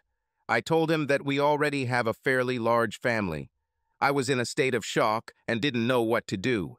If all this was true, and I believed it was, then I was the one who broke our marriage vows, and now I would have to make a choice. Either way, someone I loved would be hurt.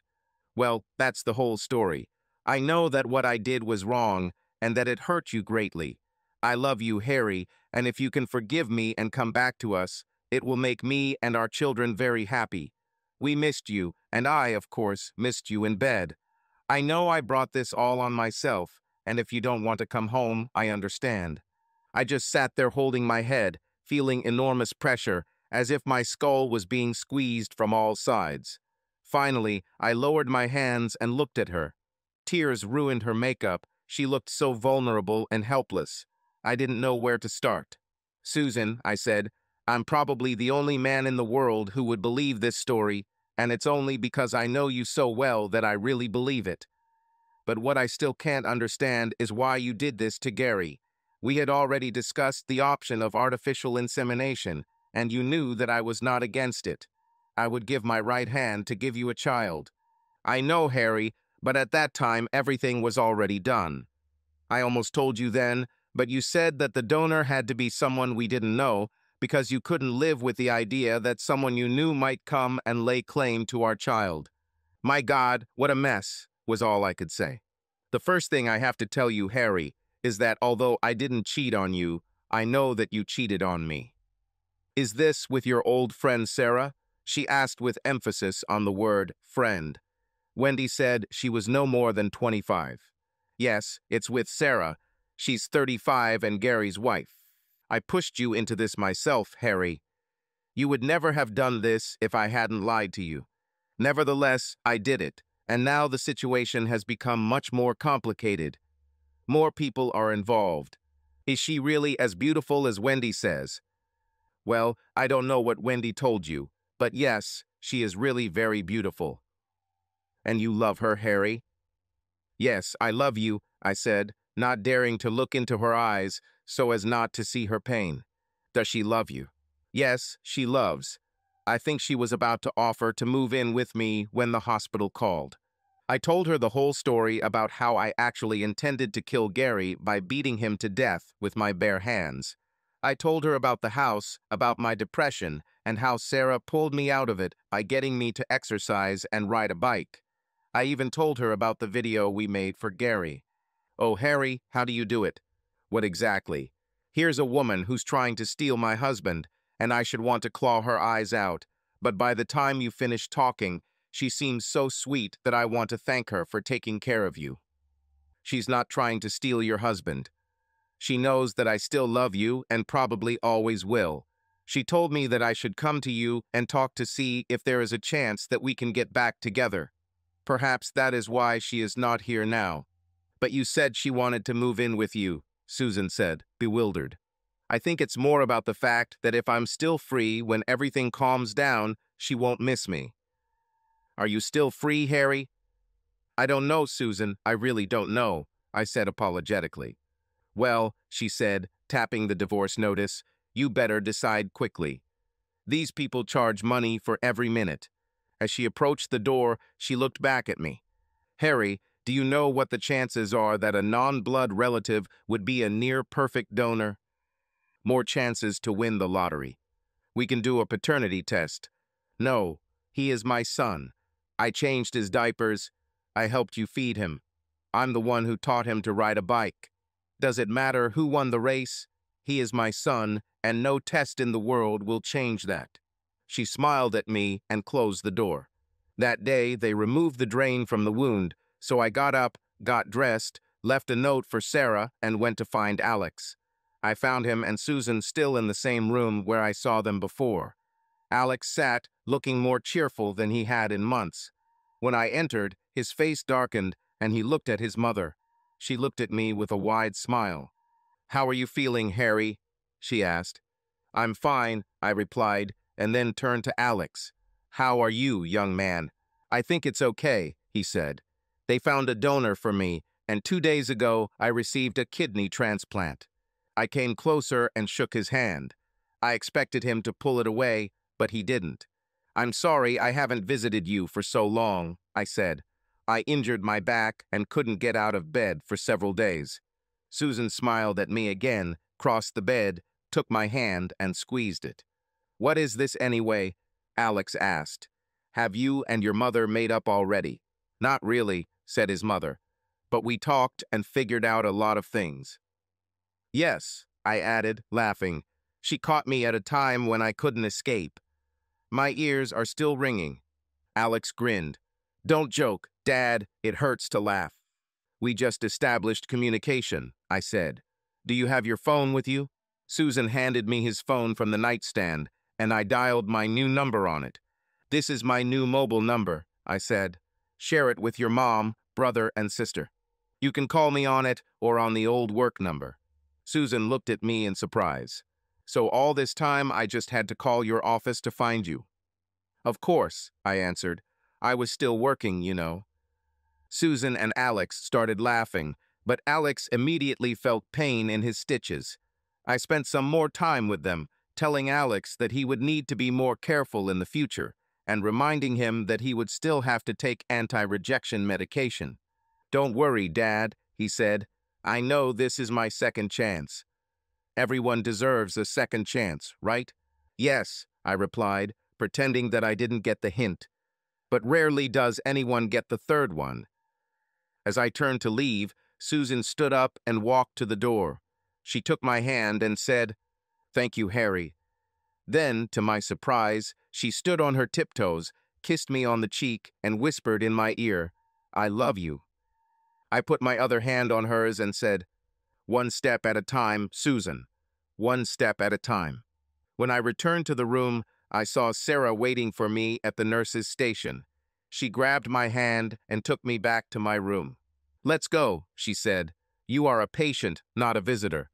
As soon as we returned to the room, she asked, "How is he, Harry?" I told her how good Alex looked and that we were having a pretty normal conversation. "Did Susan come to see you?" she asked. "Yes, I came," I answered. "And who told her that I was here?" Probably me," she admitted. "Sorry, Harry, I just couldn't let Gary get all the credit for Alex's recovery." Sarah told me that the nurses planned to discharge me the next day and that she would come pick me up. The next day, I was actually discharged with the condition that someone would look after me at home. I lied and said it would happen. I called Sarah and asked her to stay a little longer so I could visit Alex again. He looked great, and apparently I made it before Susan arrived. He beat around the bush for a while and then asked the question that was bothering him. "You and your mother got along well yesterday, so you'll be coming home soon." "It's too early to tell," I replied. "There are a lot of grievances that need to be overcome."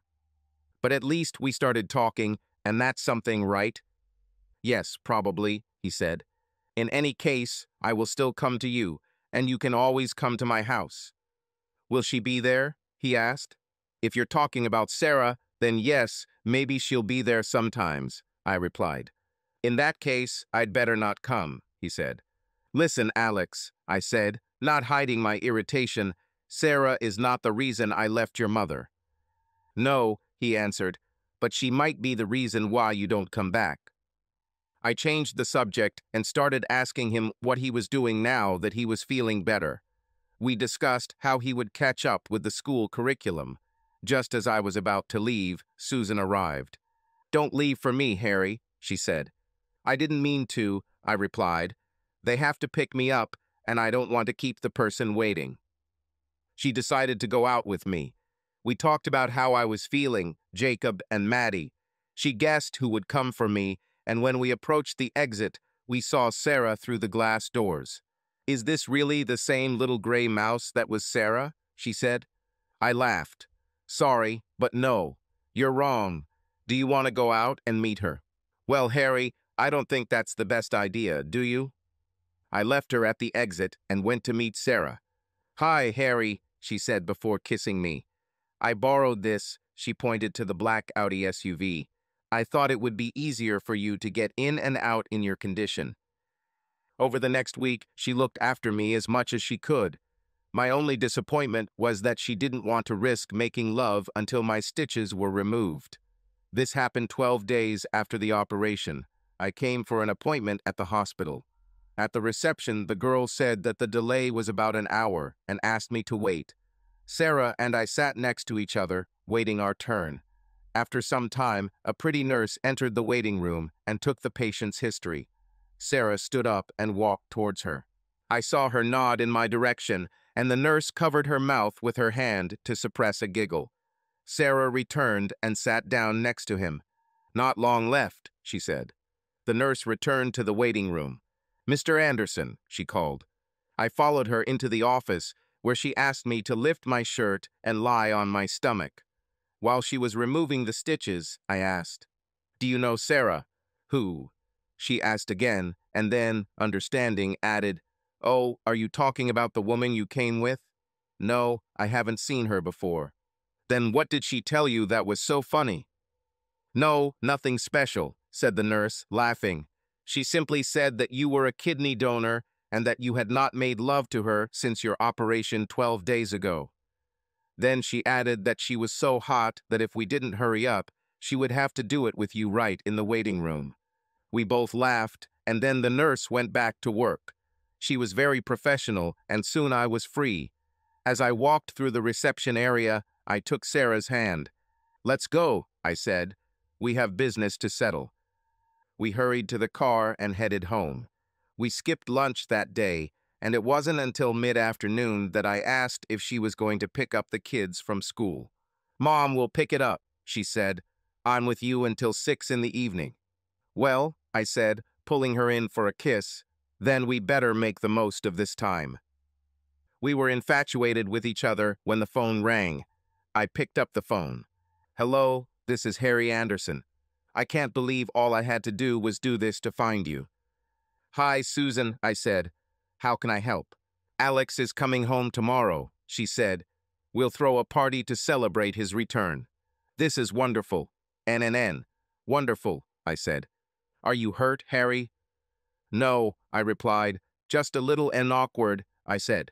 "I hope it's not too awkward," she said. "I was hoping you would come." "Oh, I think it's very likely," I said. "Are you sure you're okay?" she asked. "I can come if you need help." "No, I can handle it." I squeezed out. "What time do you want me to arrive?" "Come at 4 if you can," said Susan. "I think it might be earlier." "Whatever you say, Harry. See you tomorrow. Bye." I said goodbye and hung up. "You," I said, "are a very naughty girl." "Are you going to punish me, sir?" she asked, a smile spreading across her face. We spent the rest of the day playing with pain and pleasure, walking the fine line between the two, until she left me for the day. When I arrived at the party, I immediately realized that I should not have come. My mom was there, as well as Susan's mom and her stepdad, and my brother Bob and his wife Wendy. In short, all those people who wanted me to come home or knew the reason why I didn't. Susan was delighted with my arrival and greeted me with a kiss on the lips. She was followed by Jacob and Maddie, who ran up and hugged me. Even Alex came out to greet me. There were friends, neighbors, and friends of the children. Susan really did her best. She prepared, as usual, plenty of food. She even bought a case of my favorite beer. Susan brought me a beer, and I tried to surround myself with people who weren't my family. "Are you going to avoid your mother all evening?" Finally, my mother was able to catch me. "I'm sorry, Mom. I know I've been neglecting you for the last 6 months or so. The thing is, it wasn't you that I was trying to avoid, but the lecture that I think I'm about to hear. If you think I'm going to tell you to stop acting like a spoiled child, you're right," she said. My mother thought Susan was the best thing that ever happened to me, and for 17 years I would agree with her. I couldn't tell her why I had doubts now. If she knew the whole story, she would demand paternity tests, and if they showed that the children were not mine, she would turn away from them. The children would never understand why Grandma didn't want to see them anymore. "What does this new woman have that makes you leave your wife and children?" she asked. "This new woman, as you call her, was a result of my problems with Susan, not the cause of them. If it weren't for her, you might now be talking to me through prison bars. If you want to blame someone, blame me or Susan, but leave Sarah alone. Unfortunately, Mom, you're doing what you always do, making judgments without knowing the whole story. What should I do if no one tells me anything? You don't tell me anything, and all Susan says is that it's all her fault. Maybe no one is telling you anything because, frankly, Mom, it's none of your business. My son leaves his wife and my grandchildren," she began to raise her voice, "and tells me that this is none of my business, HM. Susan came and saved me. She wants what's best," she said, leading me to the children. "I know," I said. "Everyone thinks I'm a scoundrel because I don't tell you what our problems are, and if I don't tell you, they can't believe that it's not my fault. But if I tell them, it will greatly affect the children. God, Susan, this is killing me. I regret that I came." I grabbed another beer and went out into the garden with the kids. Alex, who saw and heard everything, even looked at me with sympathy. I sat with them and talked about school and their friends. Maddie even asked about Sarah. Bob and Wendy came out to talk to me. "Well," said Bob, "Wendy told me that you had changed, but if she hadn't told me, I wouldn't have recognized you." "What happened to my nerdy brother?"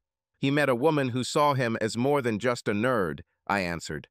"She did a great job," Bob said, and then, a little awkwardly, he added, "You're right when you told Mum it's none of our business, but you have to understand, Harry, we only want to help, and we can't do that if we don't know what the problem is." "I understand," I said. "I would gladly tell everything, if only so that people would stop considering me the devil incarnate. But if I do, everything will change forever, and I'm not ready for that. I'd rather walk on cloven hooves." He smiled and simply said, "You know where to find us, Harry. Don't get lost." Sometimes it's surprising where support comes from. Susan's mother, Elaine, never thought I was right for her daughter. She wanted Susan to marry some social worker who was supposedly destined for great things. Now he was in charge of the child protection department. Elaine didn't care that I made twice as much as this social worker. I was an engineer and therefore not worthy of her daughter. John was Susan's stepfather. Her father died young. While Elaine didn't even acknowledge my existence, John came and sat opposite me in the garden. "She's not a bad person, Harry. She's just weak sometimes, but she's not bad." "Who are we talking about, John?" "If you're talking about Elaine, I'm afraid I don't agree with you." "Oh, Susan, you fool," he said with a smile. "I only know what she told me, that it was all her fault and that she hurt you deeply. Elaine doesn't believe it, of course, but I've never seen Susan admit to something she didn't do. She really loves you, Harry, always has. The only time I saw her stand up to her mother was when you proposed marriage to her. Elaine was on edge for weeks after she said yes." "I can imagine," I said with a smile. "You're a good person, Harry," he continued, "and you spend your life solving problems for one company after another. Think about it, Harry. Are you sure you can't find a solution to this problem too? I don't want to see you be one of those sad divorced men who take their kids to the park or zoo every other week. You deserve better." I got us both another beer, and we sat talking about my work, the state of the world, anything but Susan and me. However, his words kept coming back to me. Wasn't I already one of those sad people who sees their kids once every 2 weeks? John stayed with me for quite some time until Elaine came over and said it was time to go. As he stood up, he suddenly grabbed the table to steady himself. "God, Harry, how strong this beer is," he said, referring to beer. I looked at the label. 6.6% alcohol, I said. "Oh my God, we drank 3 or 4 bottles. "That's it, Elaine, dear, you'll be driving today," he said and handed her the keys. He winked at me as they left. John's words kept running through my head. I saw the men he was talking about at the park, the zoo, or McDonald's, desperately trying to find something interesting to do to keep their children occupied in the few short hours they saw them. Just the thought of it made me reach for another bottle of beer, and then another. By the time the rest of the guests had left, Maddie told Susan that she thought Dad was sick because he was talking kind of weird. Susan came out and helped me get up and walk home. I sat on the couch and just let the world pass me by. She put Maddie and Jacob to bed, and then even Alex went to his room, leaving the two of us alone. "It's time for me to go," I said. "Harry, you can't go in this state." "Stay here," she said. "No, I'll call a taxi," I answered. "It's 10:30 on a Friday evening. All taxis are busy in the city center, transporting clubbers and drinkers. No one will travel that far to take you to the other side of town. Stay here for the night. It's your home after all." "Okay, just bring me a blanket and a pillow. I'll sleep on the couch," I said. "Nothing of the sort," she replied. "I've been holding space in bed for you for the last 6 months, and you won't let it go to waste." Susan supported me on my left side and the staircase railing on my right as I reached the bedroom. I was awakened by the sound of voices outside the bedroom door. The door slowly opened and Jacob and Maddie walked into the room. Maddie was carrying a tray with 2 cups of coffee and a plate full of Marmite toast. "Breakfast," she said. "Thank you very much," I replied. "Did you do it all yourself?" "Yes," Maddie said. Alex said your car is still here and that if we're good, you'll stay with us today. Will you stay, Dad? Will you stay with us today? I don't know, because today is not my turn, so it's probably better to ask your mother. Susan was still lying under the sheet, pulled up to her neck. Your dad can stay with us as long as he wants, she said.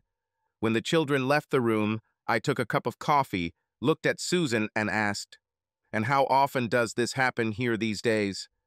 "About as often as I wake up naked," she said. "I have to say, Harry, even when you're drunk, you're doing pretty well." At the children's suggestion, we decided to go on a picnic in the forest. We took Susan's car and loaded it with 3 of the kids' bikes. I offered to stop by the house to pick up my bike and Sarah's bike so we could all have fun. When we arrived at the house, Susan looked at him in surprise. 5 minutes later, we had already loaded 2 other bicycles and headed into the forest. We had a picnic by the river and rode through the forest. Susan quickly got tired, and she and I walked. When she saw Alex rushing down the hill, maneuvering through the trees, she screamed in horror. I dropped the bike and ran to hug her. "He needs to be more careful now, Harry, and so do you," she sobbed. "We can't wrap it in cotton wool," I told her. "He's a teenager, and we have to let him be a teenager." I took her back to the car and sat with her until she calmed down. We all had a good time and went home with 3 tired kids. Susan made us a warm chicken salad for dinner, and Jacob and Maddie went to bed a little after 8. When Alex went to his room around 10:30, I prepared to leave. Susan rushed to me and hugged me tightly. "Please, Harry, could you stay with me today? I really need to cuddle with you." I felt dizzy. I could justify last night by saying I was drunk. If I stay today, it will be because I consciously decided to stay. "Susan," I said, "if I stay today, it won't change anything for us. I'll leave in the morning anyway. I'll still be with Sarah on Monday. There are more problems in our relationship than one night in the same bed can solve." "I know all that, Harry," she replied. "I'm not trying to seduce you with sex, although if I thought it would work, I would try. Today, I realized how vulnerable you are now, and so does Alex. I may not have time to play the long game and hope that you will come back to me. I just want one more night, Harry, because I don't know if it could be the last." I put my arm around her, and as we walked towards the stairs and then into the bedroom, I reminded her of everything the doctors had told us about being able to lead a full, active life, and assured her that I intended to make the most of the pension plan in which I invest money. Once we were in the bedroom, Susan became a completely different person.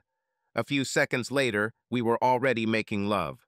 In the morning, "Thank you for staying, Harry," she said. "It was wonderful, wasn't it?" "Yes, Susan, it was really wonderful. But I don't know what I'll tell Sarah now. Harry, we're still husband and wife. What happens between us is no one's business." I suddenly felt very irritated. "There you go again, Susan," I said, trying to keep everything a secret. "Haven't you learned anything in the last 6 months? I have a relationship with Sarah, and I'm not going to deceive her. She may not want to deal with me anymore, but that's a risk I'm willing to take." She shed tears. "Sorry, Harry, I didn't think so." I drove back to the house that I had come to consider my real home and berated myself for what I had done. I should have left last night. Yes, it was a wonderful night, and it brought back all my old desires for Susan. I've always loved making love to her, but last night's liberated Susan was even better. However, sex is not everything. I spent Sunday at work trying to figure out what to say to Sarah. In a way, Susan was right. There is no reason why I can't make love to my wife. But I told Sarah I loved her, and now I felt like I had cheated on her. The only thing left to do was to tell her everything on Monday morning and accept what she decided.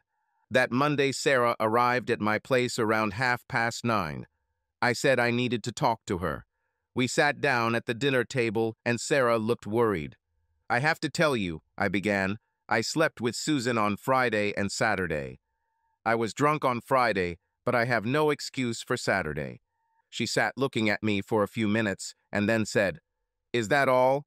You slept with your wife, so what? Aren't you angry?" Harry, I already told you that I accept the fact that you will probably always love Susan. This means that from time to time you will want to make love to her. I can live with that, Harry. If the choice is between sharing you with someone or not having you at all, I already know what choice I will make. Now tell me about your day off. I told her about the party and the conversations I had with my mother and brother. Told her about Susan's mother and the conversation with John, her stepfather. That's why you got drunk? She asked. I nodded. Well, I'm not surprised, Harry. What surprises me more is that she still hasn't even told her parents what she did. I know you'll defend her, but it's not right that she still lets you take all the blame. I took her by both hands and pulled her into a hug. I need to do some shopping, I said. Let's go and have lunch somewhere at the same time. We went, did some shopping, had lunch at a restaurant, and just enjoyed our time together. When we got back, we just cuddled on the couch. Before Sarah left to pick up the kids from school, I told her I had an appointment tomorrow and wouldn't be back until lunch. It's okay, Harry. By the way, I also have some things to do tomorrow, she said. Susan wasn't expecting any visitors that morning, so when the doorbell rang, she was a little surprised. Her first thought was that maybe it was me, but her surprise became complete when she opened the door and saw Sarah. Sarah, on the other hand, knew exactly why she came. She didn't wait for an invitation and simply pushed past Susan into the house. "Good morning, Susan. We need to talk," she said. "What the hell are you doing?" asked Susan. "You can't barge into my house with any demands."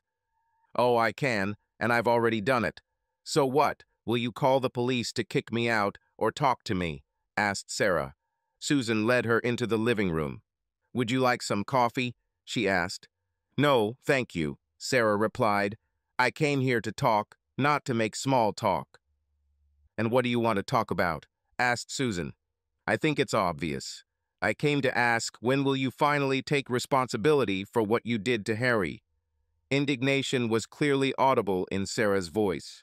"I already took it," Susan replied. "I told everyone it was my fault." "Not enough," Sarah objected. "You didn't tell anyone what exactly you did, not even your parents. No one believes that Saint Susan could have done anything to justify Harry's behavior. How about letting him raise other people's children thinking they are his? When will you tell them about this?" Susan burst into tears, but Sarah was not going to give in. "Stop crying, Susan," she said. "It might work with Harry, but not with me. Poor Harry has to endure the fact that everyone, even his own mother, thinks he is guilty. He doesn't tell anyone because he thinks about how it will affect you and the children. He can't bear the thought of people hating you. What's your excuse? Why can't you even tell Alex? He thinks I'm the reason Harry didn't come back to you, but we both know it's because of what you did." "I can't tell Alex, it will break him," Susan sobbed. "Come on, Susan. You don't tell him because he might start treating you the same way he now treats his father." "Yes, I still call Harry his father because, in Harry's opinion, he always has been. But everyone will hate me," said Susan. "Isn't that better than letting them hate Harry for something that isn't his fault?" "Yes, of course it's better," said Susan, holding back tears. "I told him on Sunday that I was a selfish bitch, and now I'm being that way again, right?" "I'm not arguing with you," Sarah said. "The fact is that only you can do something about it." Susan began to cry again, and Sarah's compassionate nature came out. She left Susan crying and went to the kitchen to make coffee. She found everything she needed in the closets, and when she returned to the living room, Susan was already wiping away tears. Sarah put the coffee on the table and sat down next to her. "Remember those parties we went to when it was dark everywhere and everyone was touching each other?" asked Sarah. Susan smiled slightly. "Yes, I remember. I've always hated them. When I finally told Harry about it, we stopped going." "I was always so jealous of you back then," Sarah said. "You were smart, attractive, and everyone loved you. And what's worse, you had the only decent man in the whole company." "My mother would disagree with you on this point," Susan said, taking a sip of her coffee. "Then your mother is a fool," Sarah replied. "Not only an idiot, but also a terrible snob," Susan added. she still hasn't forgiven Harry for being born in a working-class area. They both laughed. Or because he's an engineer, Susan continued. They continued to reminisce about the past, and the atmosphere gradually softened. By the time Sarah was ready to leave, they were already talking like old friends again. At the door, Sarah turned around and said, "Susan, do you really love Harry?" "I can't imagine my life without him," Susan answered. "Then you know what you need to do," Sarah said and left. I was sitting in the waiting room of Gordon McCurry, Sarah's father. He made me wait 20 minutes. When the secretary said that he was ready to see me, I couldn't help but feel nervous. I entered his office and saw a man of average height, slightly overweight, about 50 or 60 years old. He had blue eyes and thick gray hair. His handshake was like a grip of steel. "Good afternoon, Mr. Anderson," he said, looking at my business card lying on the table. "Since I have no interest in telecommunications or manufacturing, I guess it's not a matter of business." "No, sir, this is not for business. I came to talk about your daughter, Sarah," I replied. "Oh, my daughter," he said with a wide smile. "If you came to ask for her hand in marriage, then you are 16 years too late." "No, sir, that's not what I'm after. Do you realize how unhappy her marriage is?" I asked. "She made her choice, Mr. Anderson, and now she must live with him." "But she didn't do it, did she, sir? It was you who insisted that she marry that scoundrel Gary Dawson, threatening her that if she gave birth to a child out of wedlock, she would not receive your support and communication. Well, judging by your precise description, you know my son-in-law well, Mr. Anderson. But what you and I think about him doesn't matter. Having children out of wedlock is a sin in my church. And what does your church say about keeping a young woman in a loveless marriage for 16 years? I asked. His face turned red with anger, but he still answered. "You're getting very close to the edge, Mr. Anderson. I can destroy you at any moment." "No, you can't," I said. "You yourself said that you have no interest in the areas in which I work. Plus, I'm damn good at what I do. My clients will quickly tire of paying twice as much for a solution that is twice as bad. Okay, Mr. Anderson, what do you want from me?" "I want you to support Sarah as she divorces Gary Dawson and gets back on her feet," I said. "No way," he growled. "My grandchildren need a father." "Why now?" I objected. "They didn't have a father for all these 16 years. Gary wasn't their father, he just lived with them as a guest. Ask them about him, his tastes and preferences. They don't know because he never talks to them. Yes, they need a father, but I'm sure she'll find someone better than Gary. Look, I'm offering you the opportunity to rebuild your relationship with your daughter, because if you don't support her, I will. Maybe not on the same level as you, but I will help her get a divorce and finish her education so she can support herself." "You're starting to annoy me, Mr. Anderson," he growled. "I think it's time for you to leave. When I need your opinion on family matters, I will ask you." He pressed a button on the table. "Mr. Anderson is leaving Jennifer. Please see him out." I stood up to go to the door, but stopped briefly. "Will it change anything if I say that your son-in-law ruined my happy 17-year marriage with his infidelity?" "Is this your marriage, Mr. Anderson?" he asked. "Yes, sir." "In that case, you have my sympathy," he replied. Jennifer came in and walked me to the exit. When we reached the door, McCurry called out to me. "Mr. Anderson, how did you meet my son-in-law?" "One school, one district," I answered. "And yet you, Mr. Anderson, are a completely different breed," he said. "Thank you, sir. I'll take it as a compliment," I replied. Jennifer actually showed me the way out, and I headed home, hoping that I had made some impact on the situation, although he didn't give me much reason to be optimistic. The next day, neither Sarah nor I discussed our activities from the previous day. I asked Sarah what she would do if she had the chance to divorce Gary.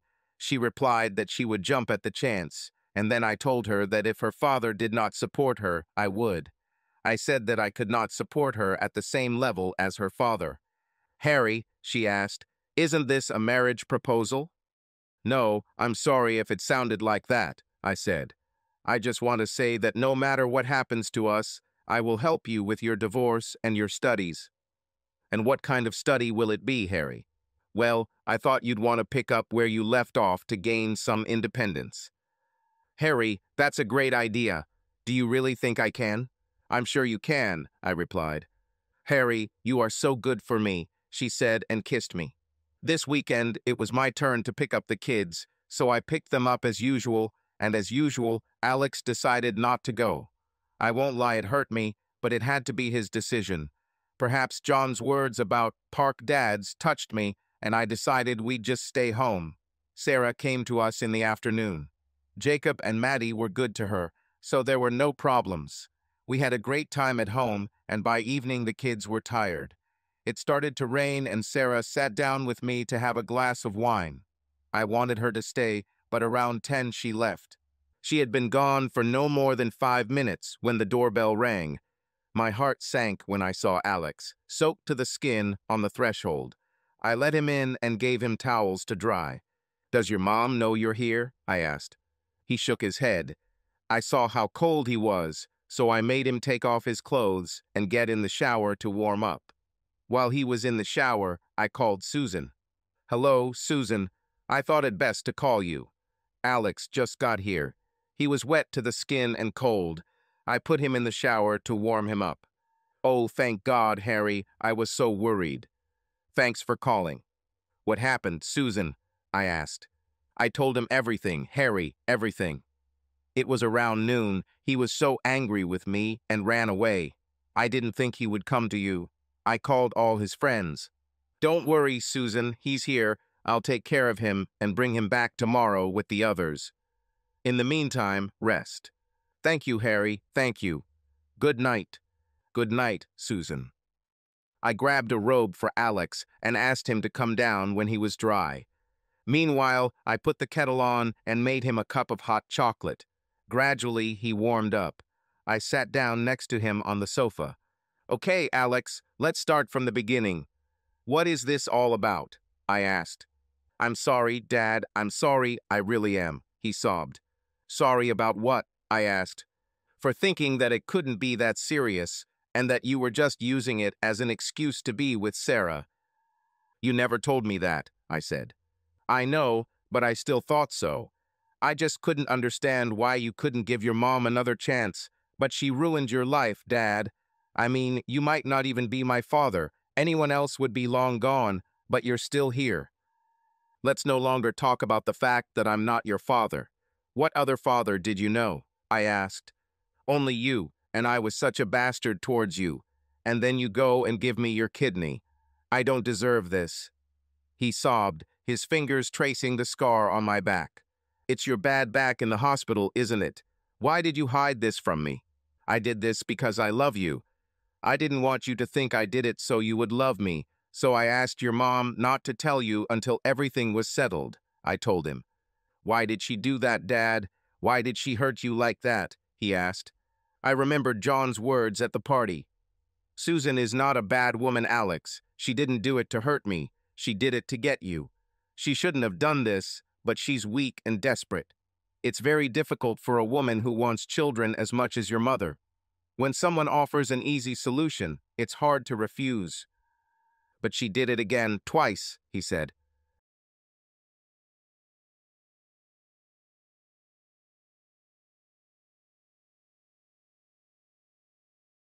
We talked about the situation, and he calmed down.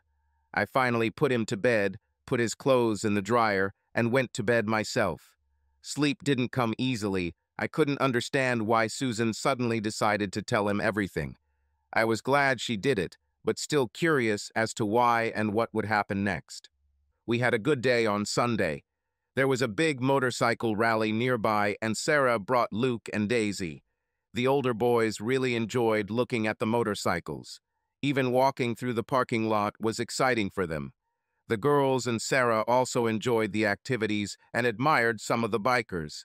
I was completely immersed at the moment when my cell phone rang. It was Susan's phone. Hi, Susan, I said. What's happened? It's not Susan, Harry, it's John, said the voice on the other end. Susan is here, but she's in no condition to talk to you right now. What do you mean, John? What happened? Is she okay? I asked. Sorry, I guess I scared you, he said. Physically, she's fine. She's just very upset. I just wanted to call and tell him what happened. I looked around and found a bench to sit on. Okay, John, what's the matter? She told us everything, Harry. She told me about everything. About the syringe, about the kidney, about everything. Elaine is shocked. I know I shouldn't feel this way, Harry, but seeing Elaine broken and drowning this time made me happy. Are you still here, Harry? Yeah, sorry, John. I'm just trying to make sense of what's going on. She told Alex about it yesterday. Well, Elaine started this fight, John said.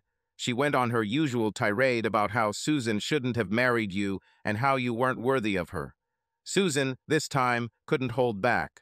She said Elaine was right. She shouldn't have married you because you deserve someone much better than her lying and unfaithful daughter. And then everything came out. Elaine is just sitting here and doesn't know what to do. Susan locked herself in the bathroom. I just sat there in silence. Harry, John said, the main reason for my call is to find out when you will be back with the children. I don't think Susan is fit to drive, so I'll take her home. Can you stay with her? I said I could and hung up. When I stood up, Sarah, Daisy, and Maddie quickly found me. Sarah asked what happened, and I told her. What's happening? I asked. First Alex, now her parents. Then I panicked and called John again. John, I said, a thought just occurred to me. It looks like she decided to tell everything. Please tell her from me that under no circumstances should she tell my mother or brother about this. Now you know the truth. Think what this could do to our children. I don't want them to lose their grandmother. When I put the phone in my pocket, Sarah took my hand and pressed me. Come on, let's take you to a barbecue. We had a great day. Being with Sarah was wonderful in itself, but having all 5 children added to the joy. We returned home to eat, and Sarah and the children went to their place. I told Jacob, Maddie, and Alex that their mother was very upset, and that Grandma Elaine and Grandpa John would be home when I picked them up. Alex said he didn't want to go. He wanted to stay with me. I told him it wouldn't be fair to leave while his mom was so upset. When we arrived, we were greeted by John and a silent Elaine.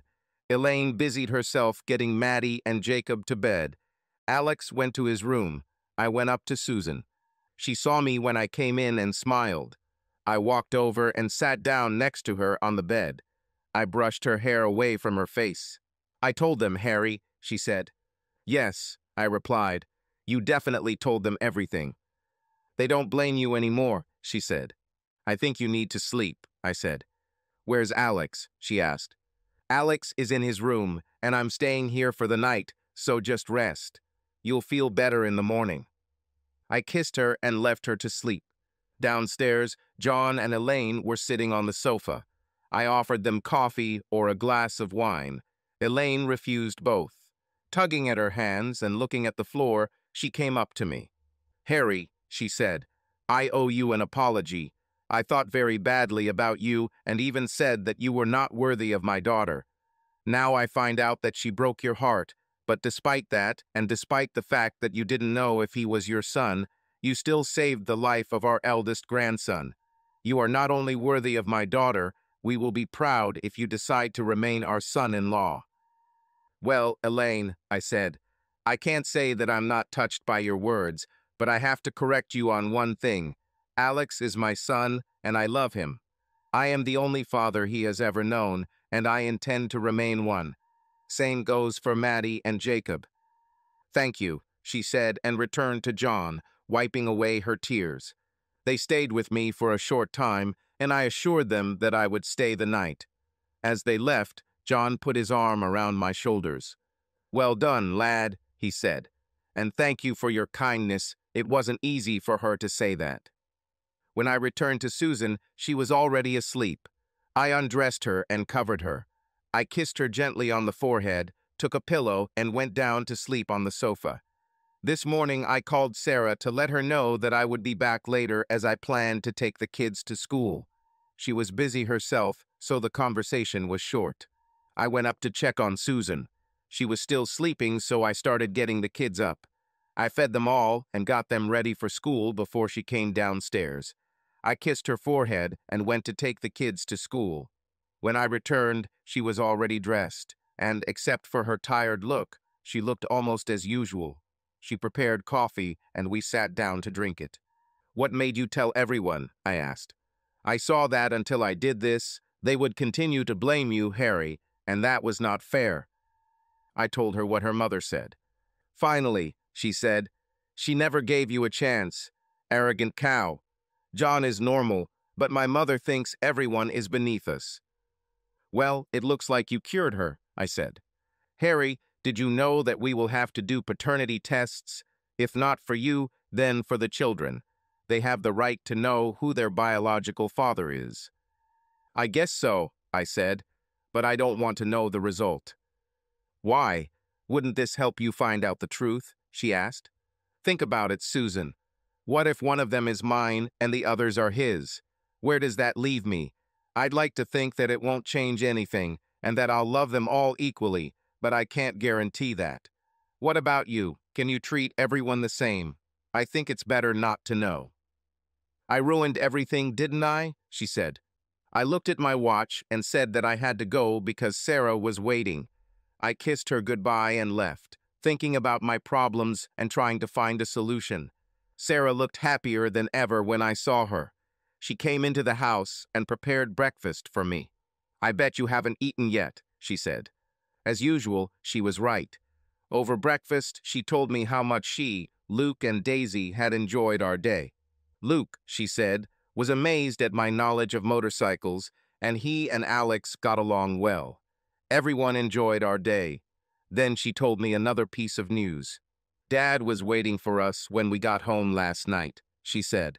"He asked me about my marriage, and I laughed and said, 'What marriage?' It was strange. He actually showed interest. He even asked Luke and Daisy about their father. I was shocked. They couldn't even remember his birthday. He was very nice, not at all the way he usually is with me. He said that if I could find evidence of infidelity, he would pay for the divorce and continue to support me after that. When he asked what I would do after the divorce, I told him about our plans, that I was going to go to university and complete my education. You know, Harry, he really liked this idea. He said that I would be the smartest and most beautiful girl on campus. I didn't even want him to leave, which, as you know, is unusual for me." "Where was Gary all this time?" I asked. "I don't know, in some casino. I think the fact that he didn't show up helped Dad make his decision." "What did you have?" she asked me. I told her everything. About Susan's mother, about how I put Susan to bed and slept on the sofa. When I mentioned paternity tests, Sarah's eyes lit up. "Here's my proof," she said. "If only one of them is Gary's kid, I have dirt on him. Can I do this, Harry, please?" Tears streamed down my face, and I simply nodded. Everyone seemed to be pushing me to get paternity tests. "Okay," I said, "but just make sure I don't find out the results." She looked at me and, seeing my condition, pressed me to her chest. I think at that moment I made a decision. "Sorry, Sarah," I said, "but I can't do this anymore. I can't be a weekend dad anymore. They need me. I have to go back." "Are you serious, Harry? Are you really going back to Susan?" she asked. "I'm going back to my children," I said. "And yes, I go back to Susan. They need me.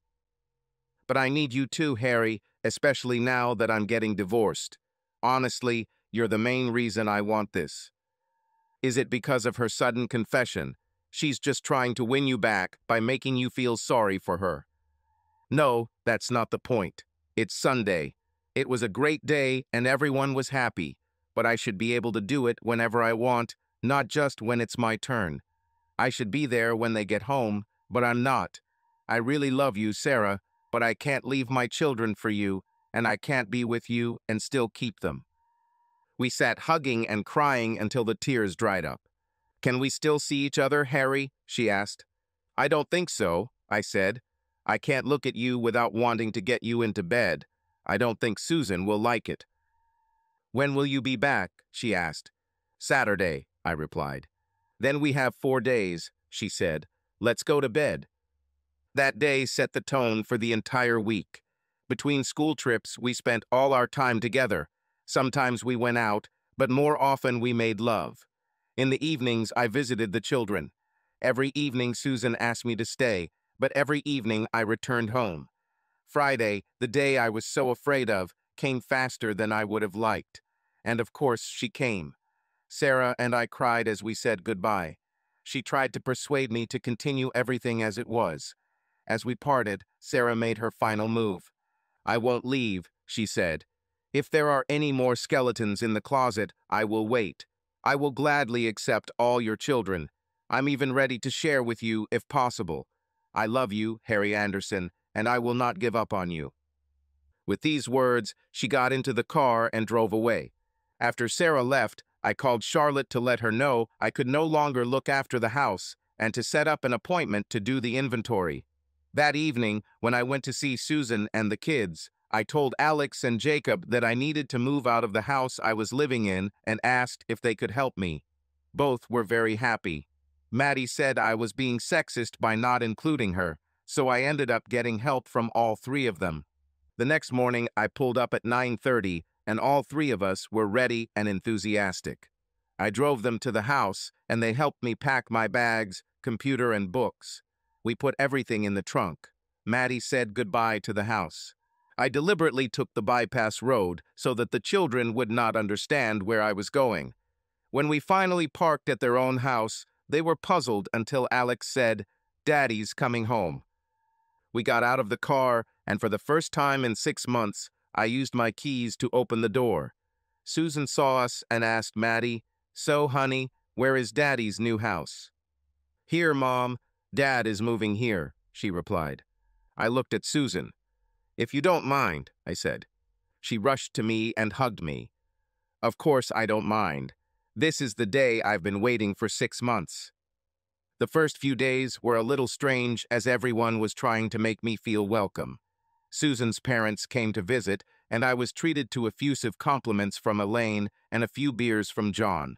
When things calmed down a bit, I decided that I wanted to work on a project with the boys.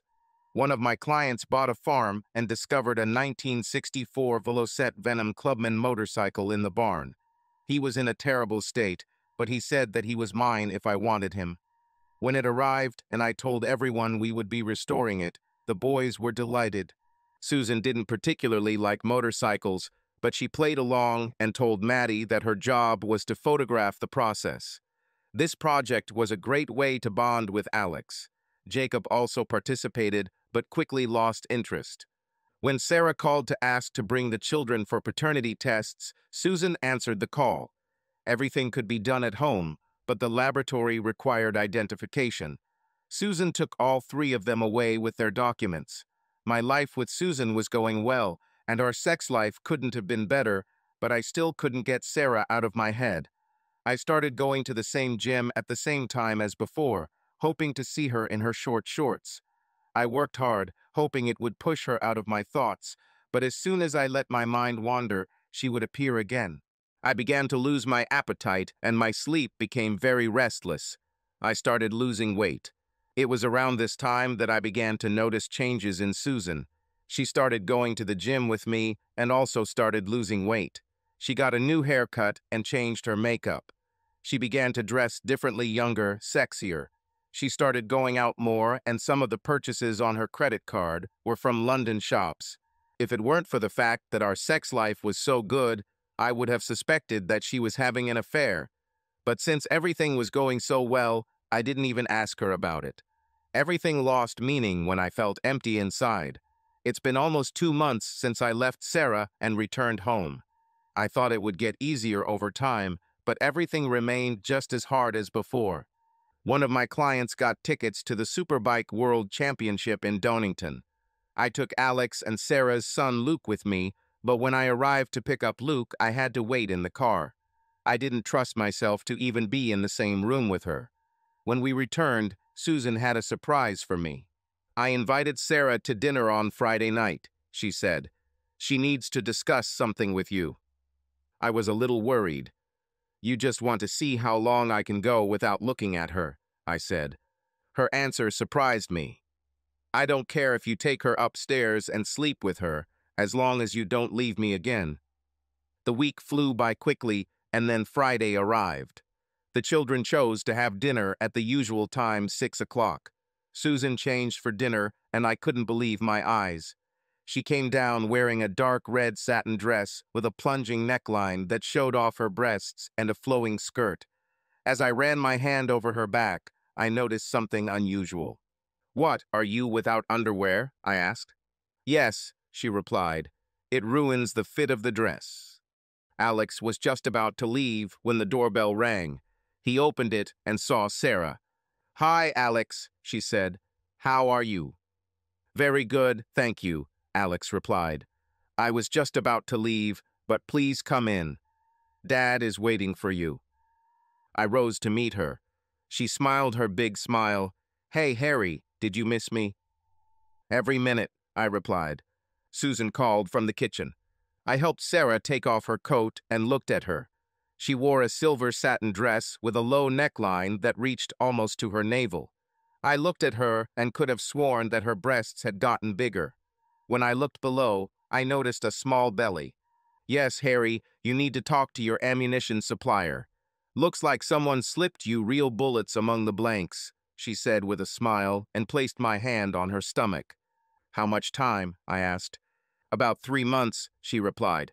Susan came out of the kitchen. "I see you've already heard the news, Harry, haven't you? This is wonderful," she said. "Yes, that's great," I said. "But how is this possible?" "My doctor says a lot has changed in the last 15 years, Harry," Sarah said with a smile.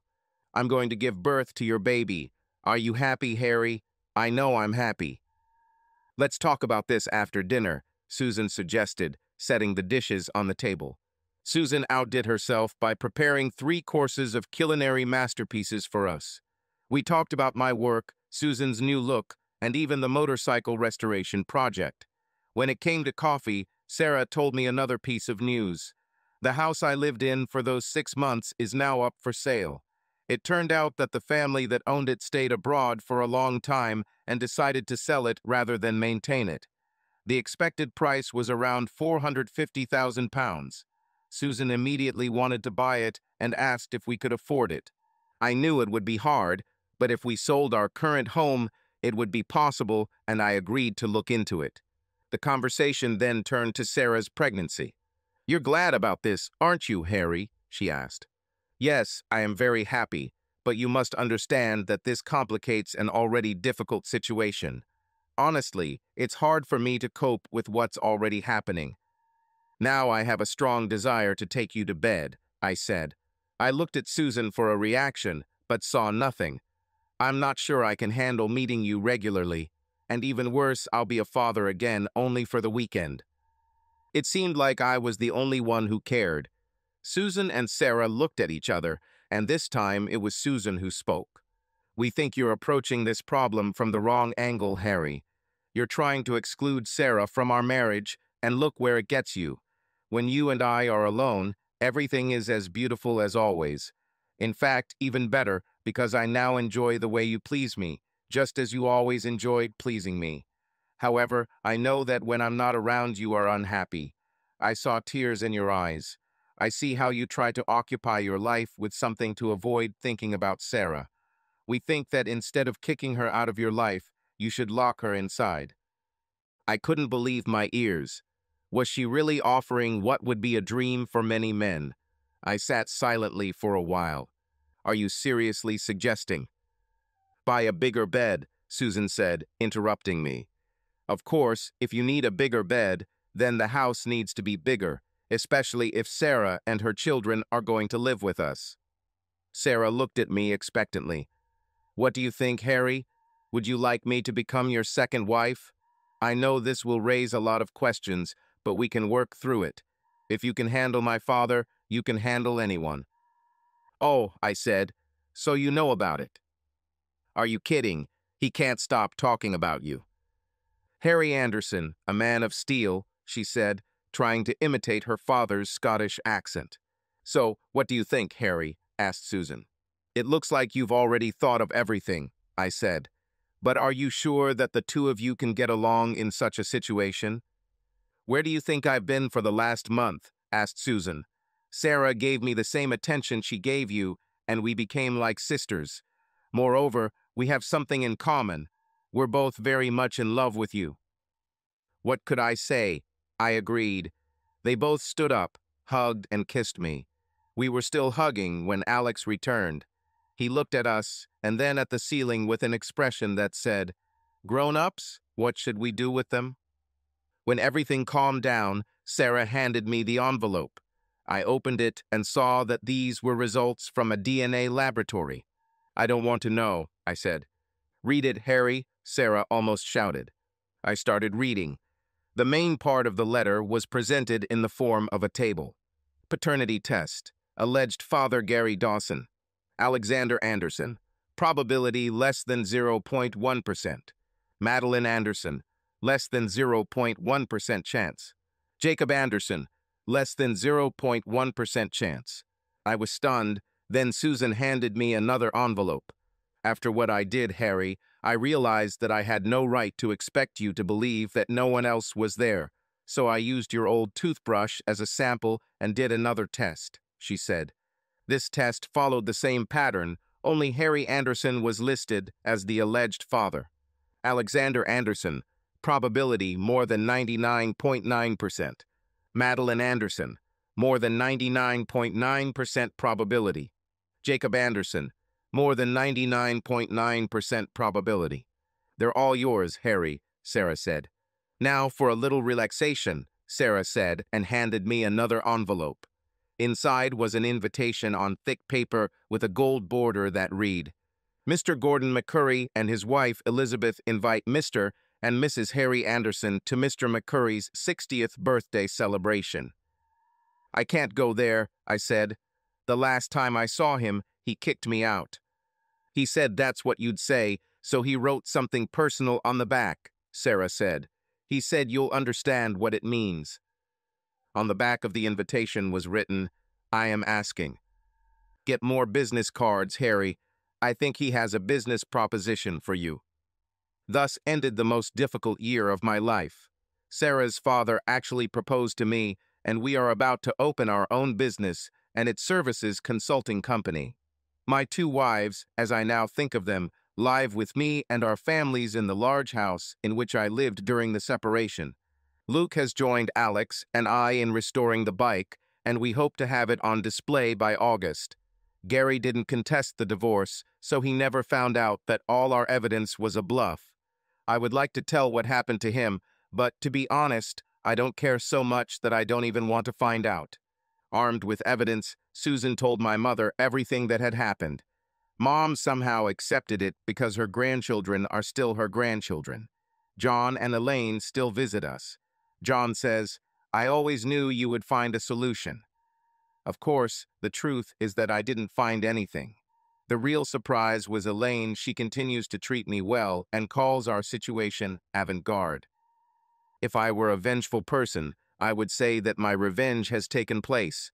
Not only did I sleep with Gary's wife, I got her pregnant. I took his family and deprived him of his livelihood. However, I am not a vindictive person, and all I see is that if none of this had happened, I would not have Sarah in my life, and I would not be looking forward to the birth of our daughter, another child who will call me Daddy. And the word dad is perhaps the best word in the English language. Subscribe to our channel so that your love doesn't cheat on you, and go ahead and listen to the next story, because this story is nothing compared to the next one. If you're under 18, don't even think. Click to the next one. Click to the next one. Click to the next one. Click to the next one. Click to the next one. Click to the next one.